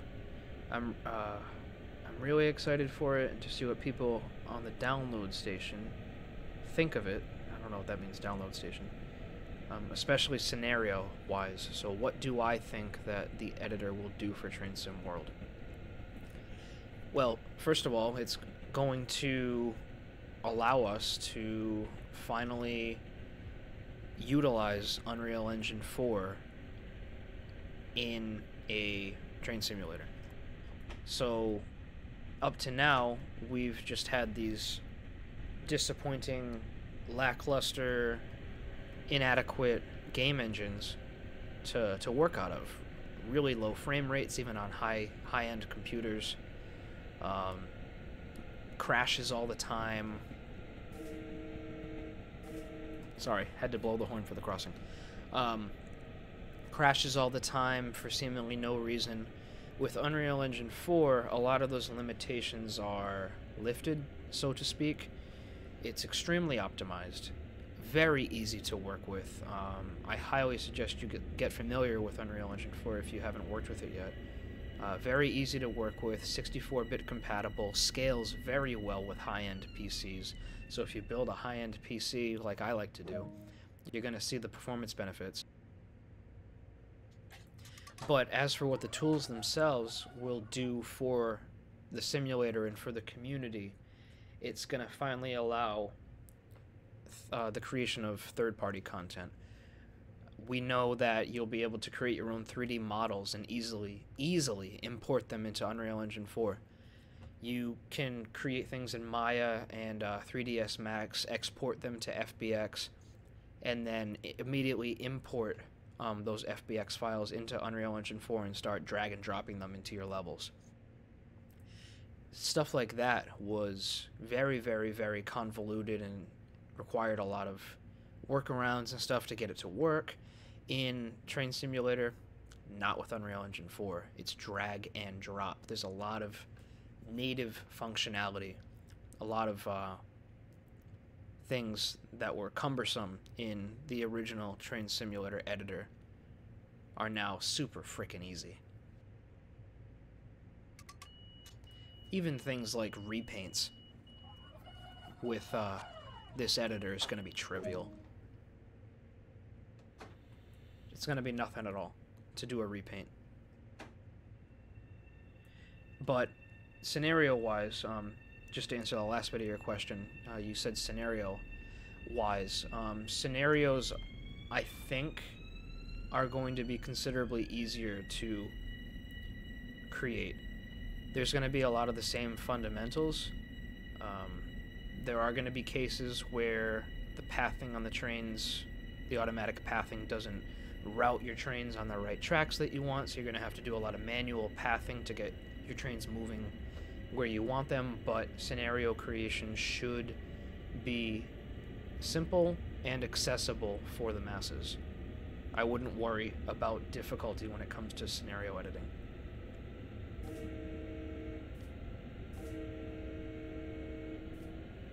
I'm very excited for route editing. Very excited.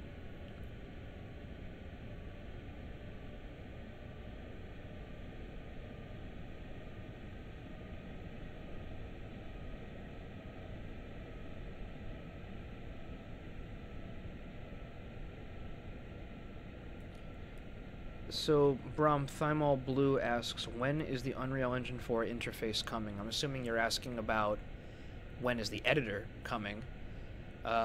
Truth is, we don't know. We honestly don't know. I'm hoping that it pops its face up sometime before the end of the year, but truth is, we really don't know. It will be coming soon, though.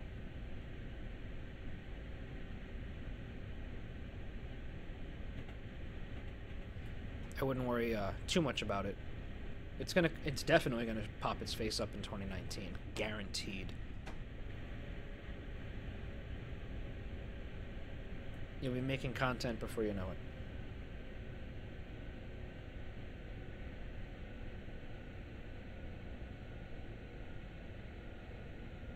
So, iTube763 asks, the New Haven to Boston route that I started looks pretty good. Thank you. Will you make it for Train Sim World or another route such as New York, Penn to Albany? So I stated previously in the stream that my group is planning the development of the entire Northeast Corridor from Boston South Station down to Washington, D.C. It's a very ambitious project. I don't want to get into... No, damn, I just really overshot that platform. I don't want to get into too many details right now, but we're going to start development up in Boston South Station, work our way to Providence, Rhode Island, and see where we go from there. that first section I mentioned from Boston South Station to Providence is right around 42 miles. So that gives us plenty of time to get used to the tools and make a meaningful section, because there are trains that regularly originate and terminate at both Boston South Station and Providence. So it's a healthy section, right around 40 miles, as a good beefy section, makes for a typical route length for Train Sim World, and allows us to get used to the tools and still have a meaningful section.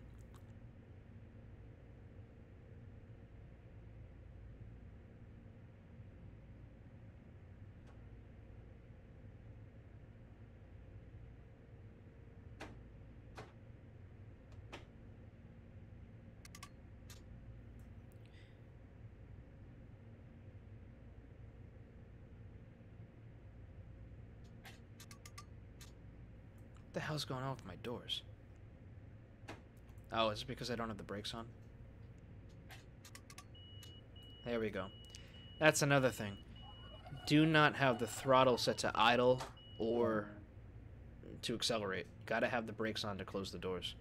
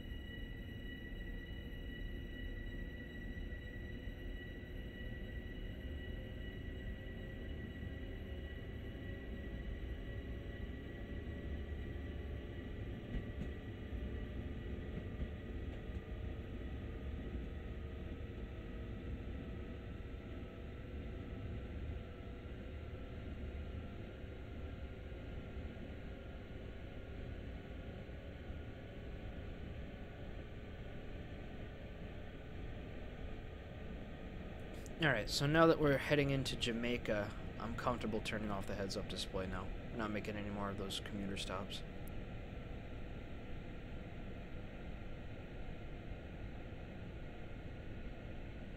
Got an approach medium signal coming up here at Queens.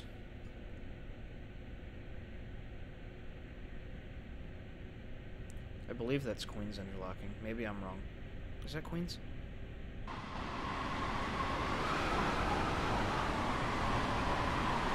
Queens. Whoa! What the hell is that? That should not be there. That's limited clear. That doesn't appear outside of Zone A. And besides, switching tracks here is at 80 miles an hour. Or so it should be.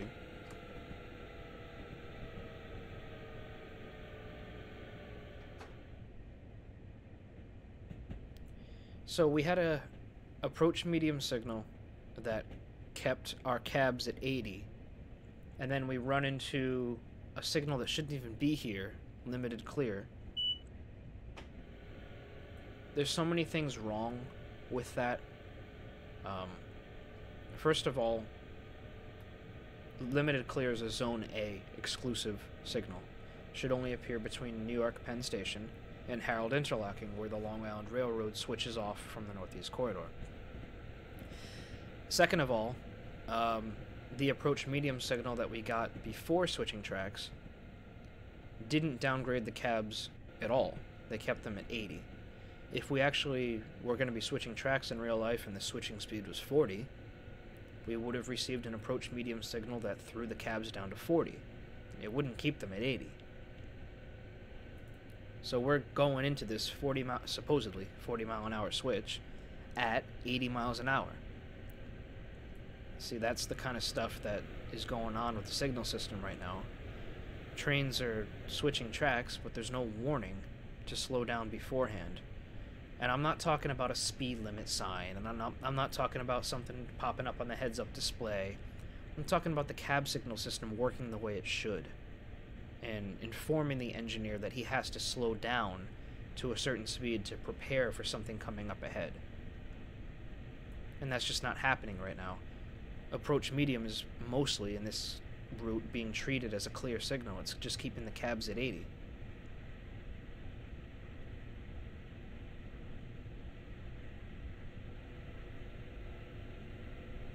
I hope that little rant makes sense. If you got questions about it, let me know. I can answer any question you guys have about signals. Believe me. I've done so much research into this, it's ridiculous. Mostly for the benefit of myself when it comes to developing content for this game, but also because I spent 5 weeks before the release of this route beta testing this route. So I was learning the signal systems from scratch. I thought it was close to Amtrak's, but because the signals look the same, I thought it was pretty similar to the way Amtrak does things. But I was wrong. Long Island Railroad is a completely different beast.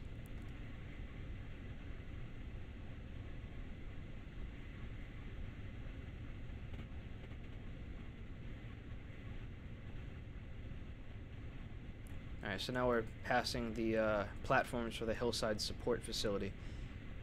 These platforms are for employees only. Passenger trains do not stop there.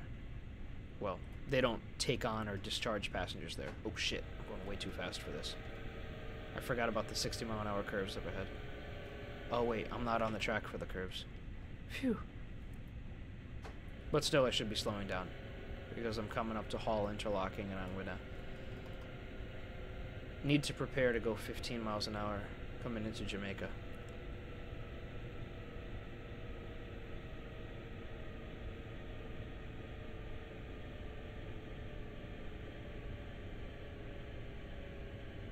So right here in real life, I'd probably get something like, I don't know, approach medium that would throw the cabs down to 40. Or maybe even approach slow and throw the cabs... Yeah, probably approach slow and throw the cabs into 40.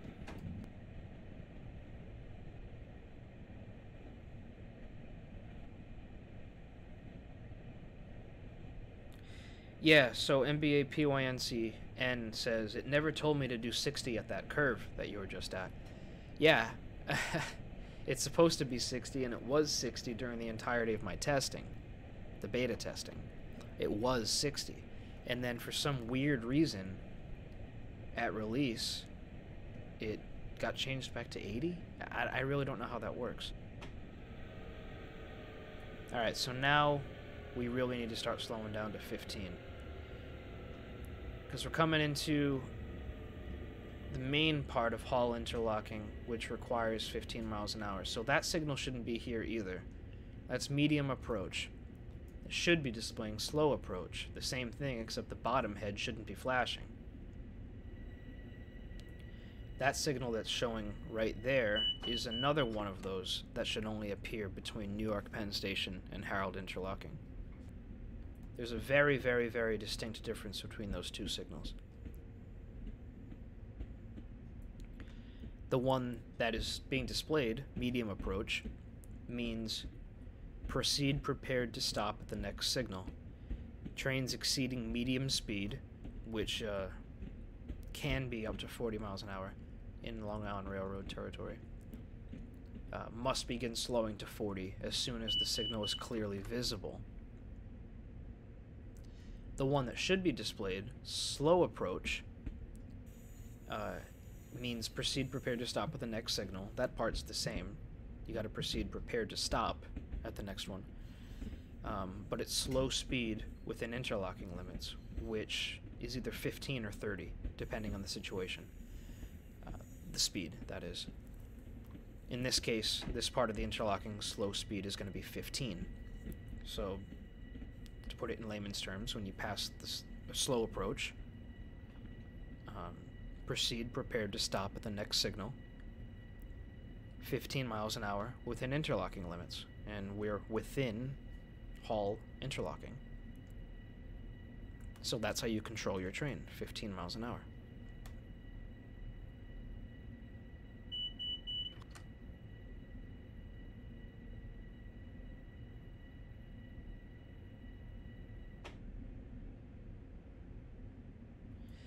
If you guys have not read my signal guide yet for Long Island Railroad, I made a very comprehensive, technical, but easy to understand signal guide for this route. I will refer you guys to it if you haven't seen it yet. After the stream, that is. Spent a lot of time on it. Covers every single signal aspect that you'll receive in the game. It doesn't just provide the official definitions. It'll go into my personal explanation of the signal. It'll provide you with practical examples of the signal in use, pictures of the signals. Pretty much anybody should be able to have a firm understanding of the signal system after reading my guide.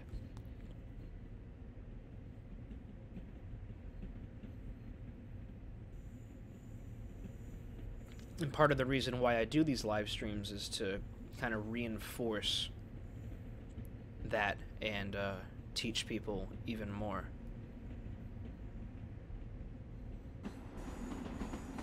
Wow, frame rate really dipped when these two trains came in here. Damn, frame rate is suffering, and I got a pretty good PC. These two trains just came in at the same time. It looks like one of them came off the Atlantic branch, and one of them came from Penn Station.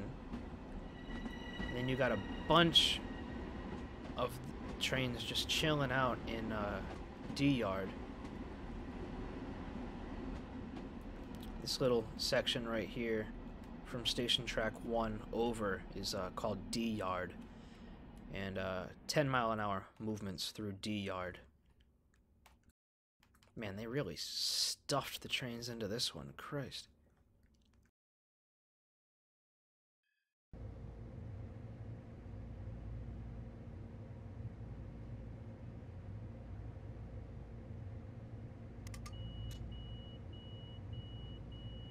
Alright, let's see what the next station is. It's...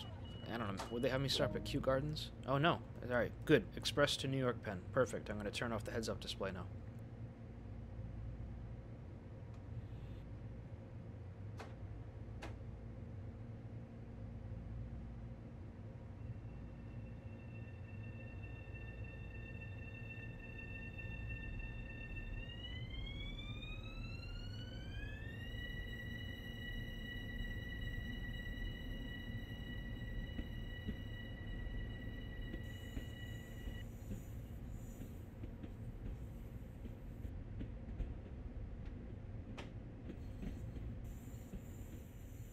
So the signal that we just received at the platform is slow clear. All that slow clear means is proceed, slow speed within interlocking limits. That's it. And slow speed in this case is 15. The proceed part of that signal rule is important because it tells you that the next signal is not going to be a stop signal.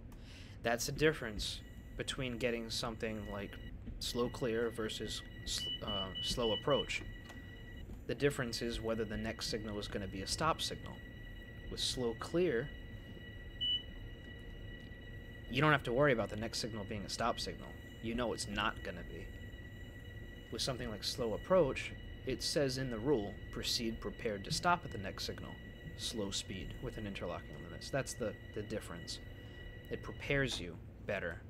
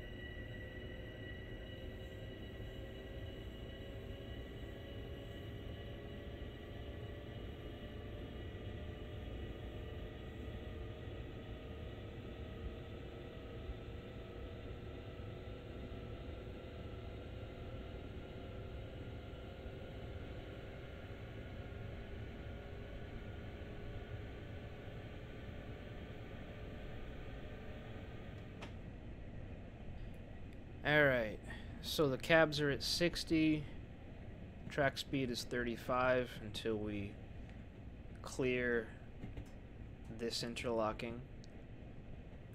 Then the track speed will go up to 80. But then again, gotta follow the cabs. The lowest of the two applies. Track speed is now 80, but the cabs are showing 60. Lowest applies, 60.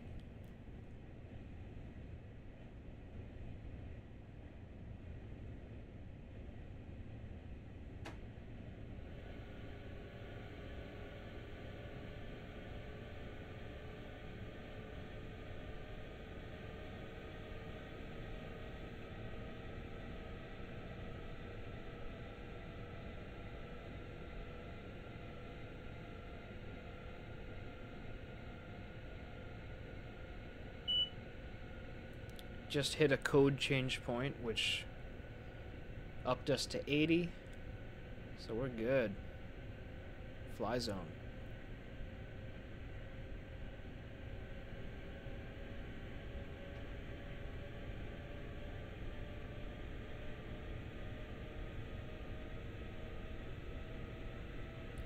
Like I said in the first service,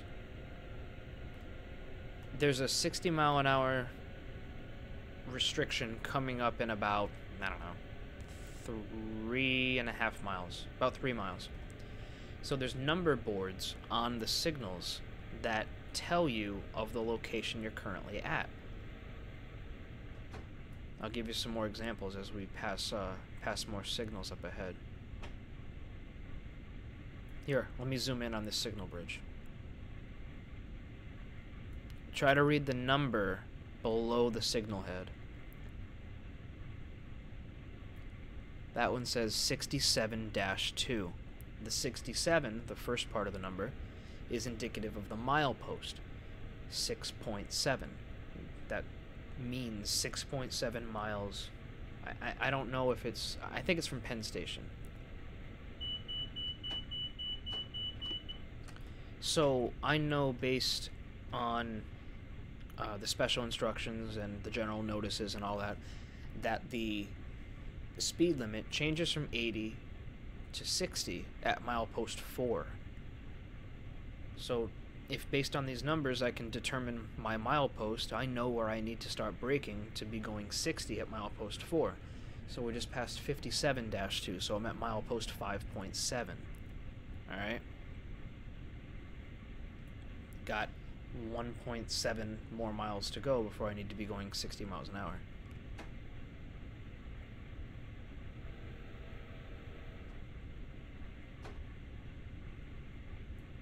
That's something I hope you guys are able to make use of as well, those numbers. They're not there for no reason. 51-2. Milepost 5.1. Got a mile to go.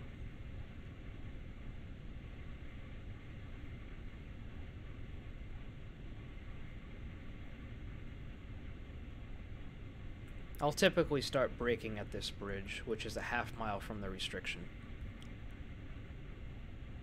You'll see on here, I think it says 45, yeah, 45-2. The number at the very end is the track. I'm on track 2.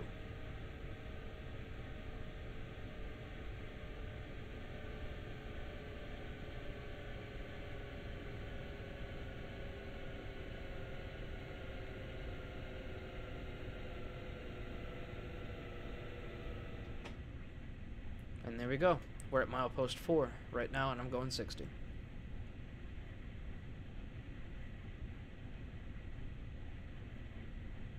So now the signal styles begin to change as we approach Harold interlocking. So this is the distance signal for Wood interlocking. We've got a clear signal. Cabs dropped to 60. Fine.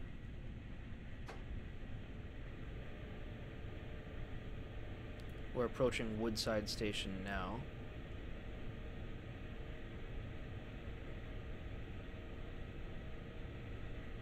I mean, I'm sorry, those weren't the distance signals for Wood. Those were the home signals. I'm sorry.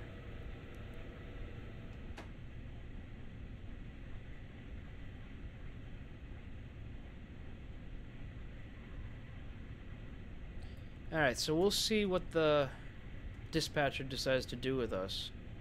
Throw us around some tracks. I got a clear signal right now on the pedestal. So I'm proceeding as if I'm not going to be switching tracks at all. 60 miles an hour is the speed limit through here.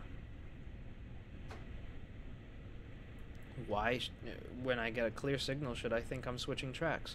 Hopefully I don't switch tracks, but I very well might. Who knows? This game is very unpredictable so far.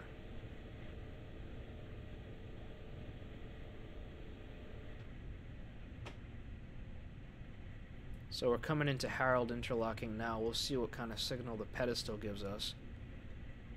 The pedestal is giving us an approach signal. Alright, that's different. Holy shit. Alright. We're not switching tracks, but our cabs just dove down to 15. That's not right, guys. Shit, we got a stop signal up ahead. That's why the cabs dropped to 15. Alright, you don't just go from a clear signal to an approach signal that quickly and then into a stop signal. There's warning in advance. So that signal, that clear signal that I passed just after Woodside should have been, I don't know, probably approach medium.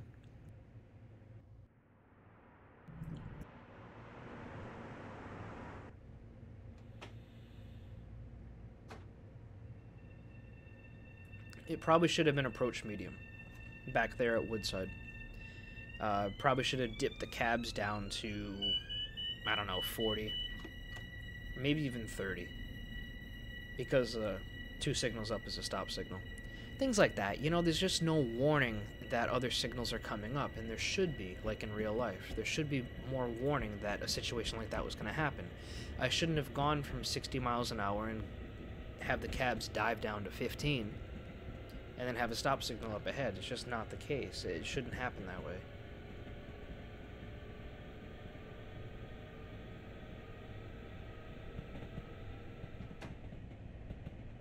But it's alright. The first thing that signal upgraded to was medium approach. Alright, I don't know why I have a clear signal there and I'm switching tracks. That should be limited clear, because this is Zone A. Remember, I kept talking about Zone A, those Zone A exclusive signals. Limited clear is something that's regularly used here to have trains switch tracks.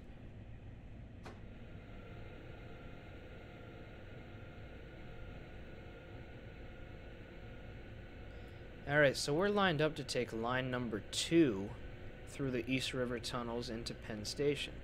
We're approaching F Interlocking right now. I got a clear signal at the east limits of F Interlocking. That's green over, solid green over solid red. Clear.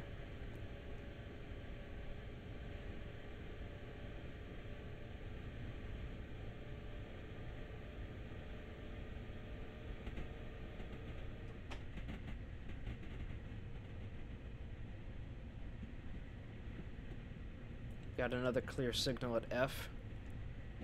And then I see, ooh, it was an approach medium signal. It just got upgraded to a clear signal right here.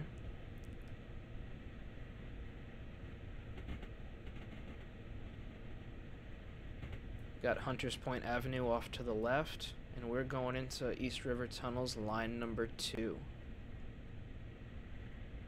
So, like I did in the first service to Penn Station that I did this evening, I'm going to attempt to simulate the proper signal progression approaching Penn Station. Right now, all you have are clear signals coming into Penn Station.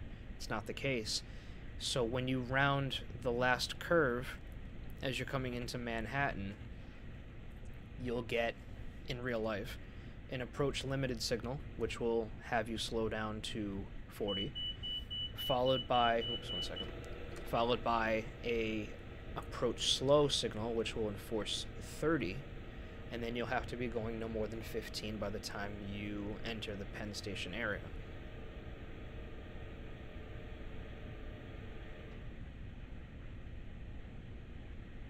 So I'm going to do my best to simulate such a progression.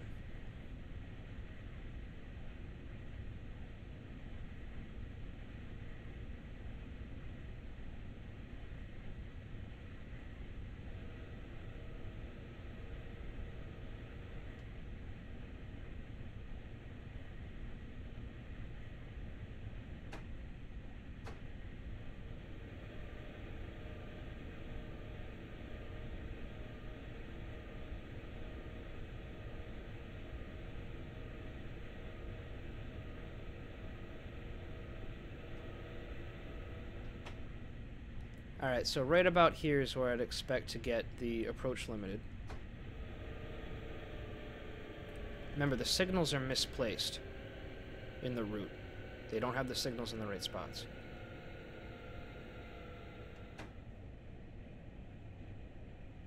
And then a little bit further up, I'd expect to get the approach slow, which will bring me down to 30.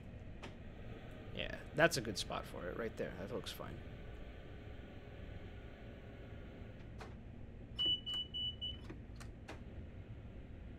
And then you just have to slow down to 15 by the time you hit the interlocking before the station.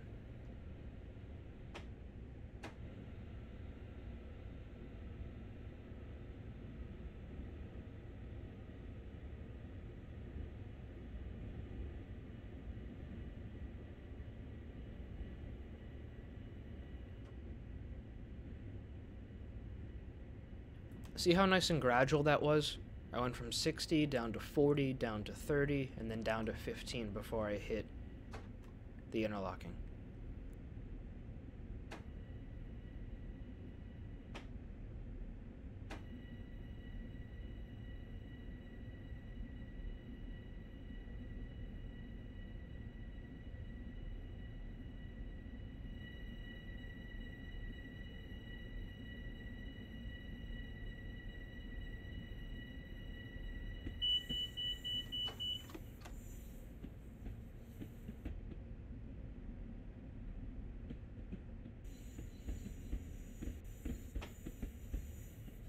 So some of you guys might have gotten scared as I came into the interlocking. You saw that I had a clear signal, and then you saw a stop signal up ahead. You're like, oh my god, stop, stop, stop. When you get a clear signal like that, green over red, it means that the next signal is not going to be a stop signal. When you pass an approach signal, yellow over red, that could mean that the next signal is a stop signal, certainly. Another thing that I want to bring up is that my cabs got upgraded to 60 at one of those signals back there. Not the case. Shouldn't happen. Should always be 15 inside Penn Station. Always.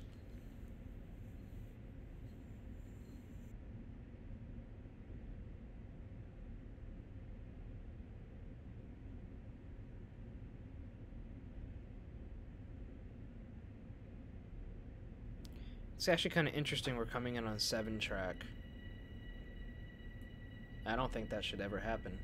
I talked to a Long Island Railroad employee recently who was testing this scenario, and he's like, yeah, I was doing this scenario when I came in on 7 track. Yeah, that doesn't happen.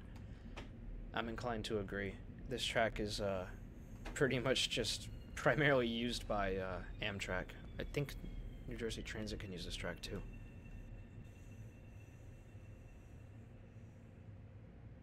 Nice signal sticking through the light right there.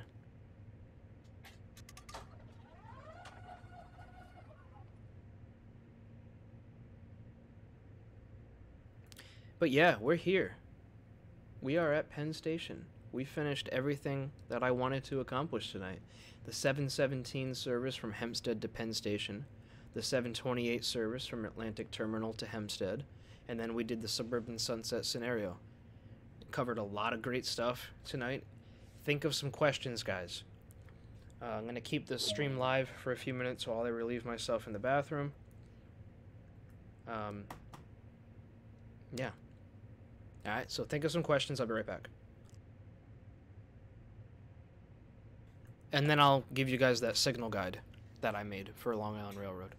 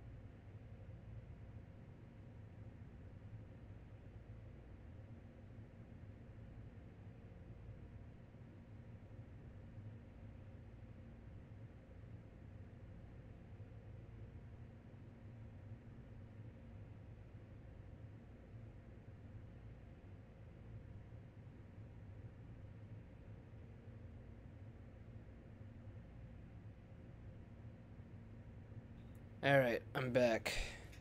So, while you guys think of any questions and write them down or whatever, I'm going to get you the link to my forum post. I actually posted it on the forum, the Dovetail Games forums, with the signal guide. It got some visibility, not as much as I was expecting, to be honest.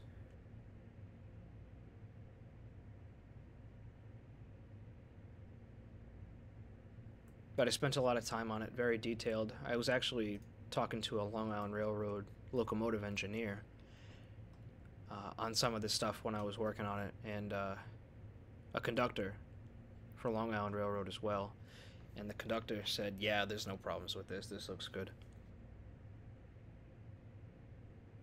So I'm actually getting employee approval for the stuff I'm doing now, which is pretty cool. Where the hell am I going to try to find this? Train Sim World, PC, community submissions.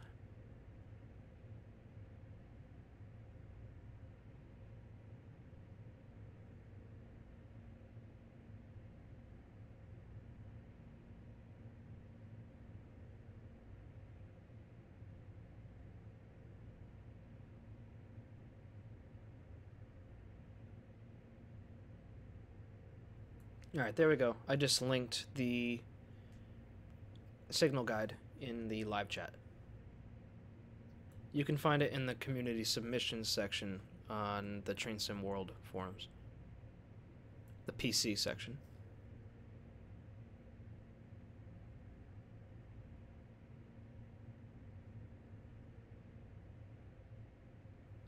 So NBA PNYCN asks in the live chat, would these simulators be good for employee training?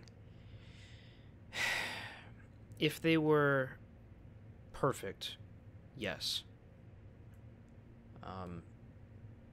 They're not, though. The signals are not perfect. The speed limits are not perfect. The physics, I don't know. There have been some critics about the physics. But for the fact that the speed limits and the signals don't work the way they actually work in real life, this wouldn't be an adequate simulator for employee training.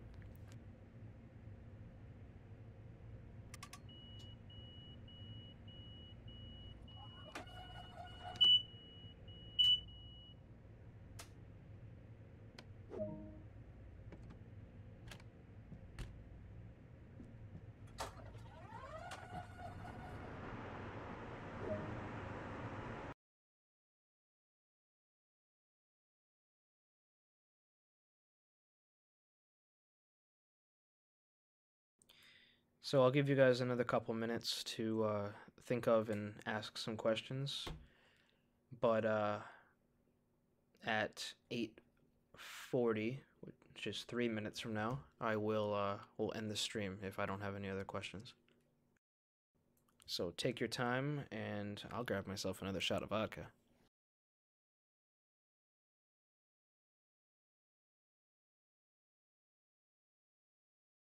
That was a good 2.5 hour stream. Damn, they went by fast.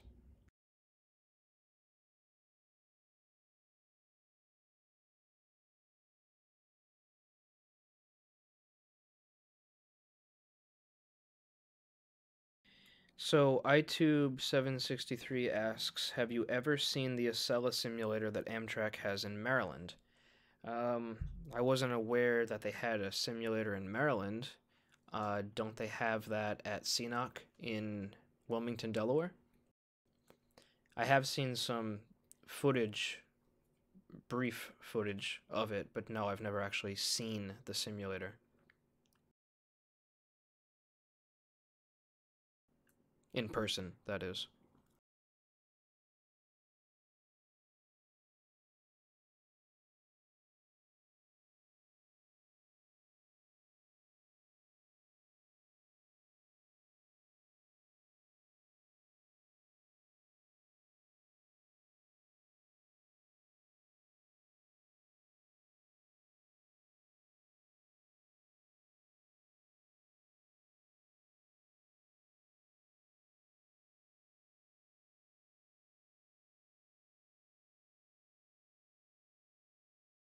Anything else?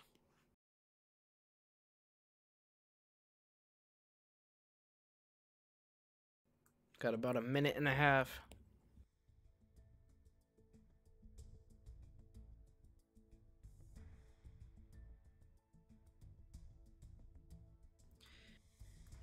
Alright, so NBA PNYCN asks, are you involved in the feedback to Dovetail? Yeah, so I'm part of the beta testing team, so I can't get into many details regarding that. But for the past 5 to 6 weeks, I've been part of a team that was testing Long Island Railroad. The route has improved a lot over its course of development. A lot of bugs reported, maybe about like 70% of the signal bugs have been fixed. The ones that I'm pointing out are the only ones remaining. It used to be worse. I'll admit, Dovetail Games impressed me when they made certain strides in fixing certain issues, especially regarding signals and speed limits. But yes, I do test content for them.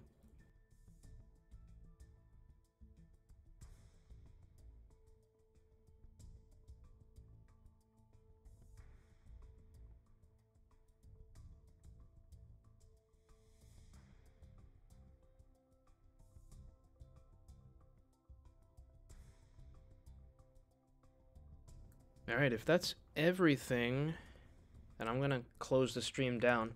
You guys have the link now. I posted it in the live chat to the signal guide that I created for Long Island Railroad. I released it before the release of the route, and it can be found on the Dovetail Games forums. Just go to the Train Sim World section of the official Dovetail Games forums, go to the PC section, and then the community submissions subforum, and you'll find it in there. It'll be named something like Long Island Railroad Signal Guide Unofficial, and it's a 25-page PDF that I put together. Describes every single signal aspect in great detail. Pictures, the official definition, my definition, practical real-life examples, what it will display, which numbers will display on the cab signal indicator, all stuff like that. And I go into detail with the more technical side of the signaling as well for those of you who enjoy such things. If you got any questions about this signal guide, you know where to find me. You can hit me up on the Dovetail Games forums, you can hit me up on Steam, you can hit me up on Facebook. If you're part of my Facebook group, Northeast Corridor Simulator Development, you can hit me up there. If you're my friend, just message me. I'm very, very accessible. Always happy to answer people's questions and help improve the experience that they have when using the simulator. Alright? So you guys know where to find me. Thank you for joining me for this 2-hour and 40-minute live stream. Went by very, very quickly, and I'm sure that the alcohol was part of that. Have a good night, guys. Thank you for joining me.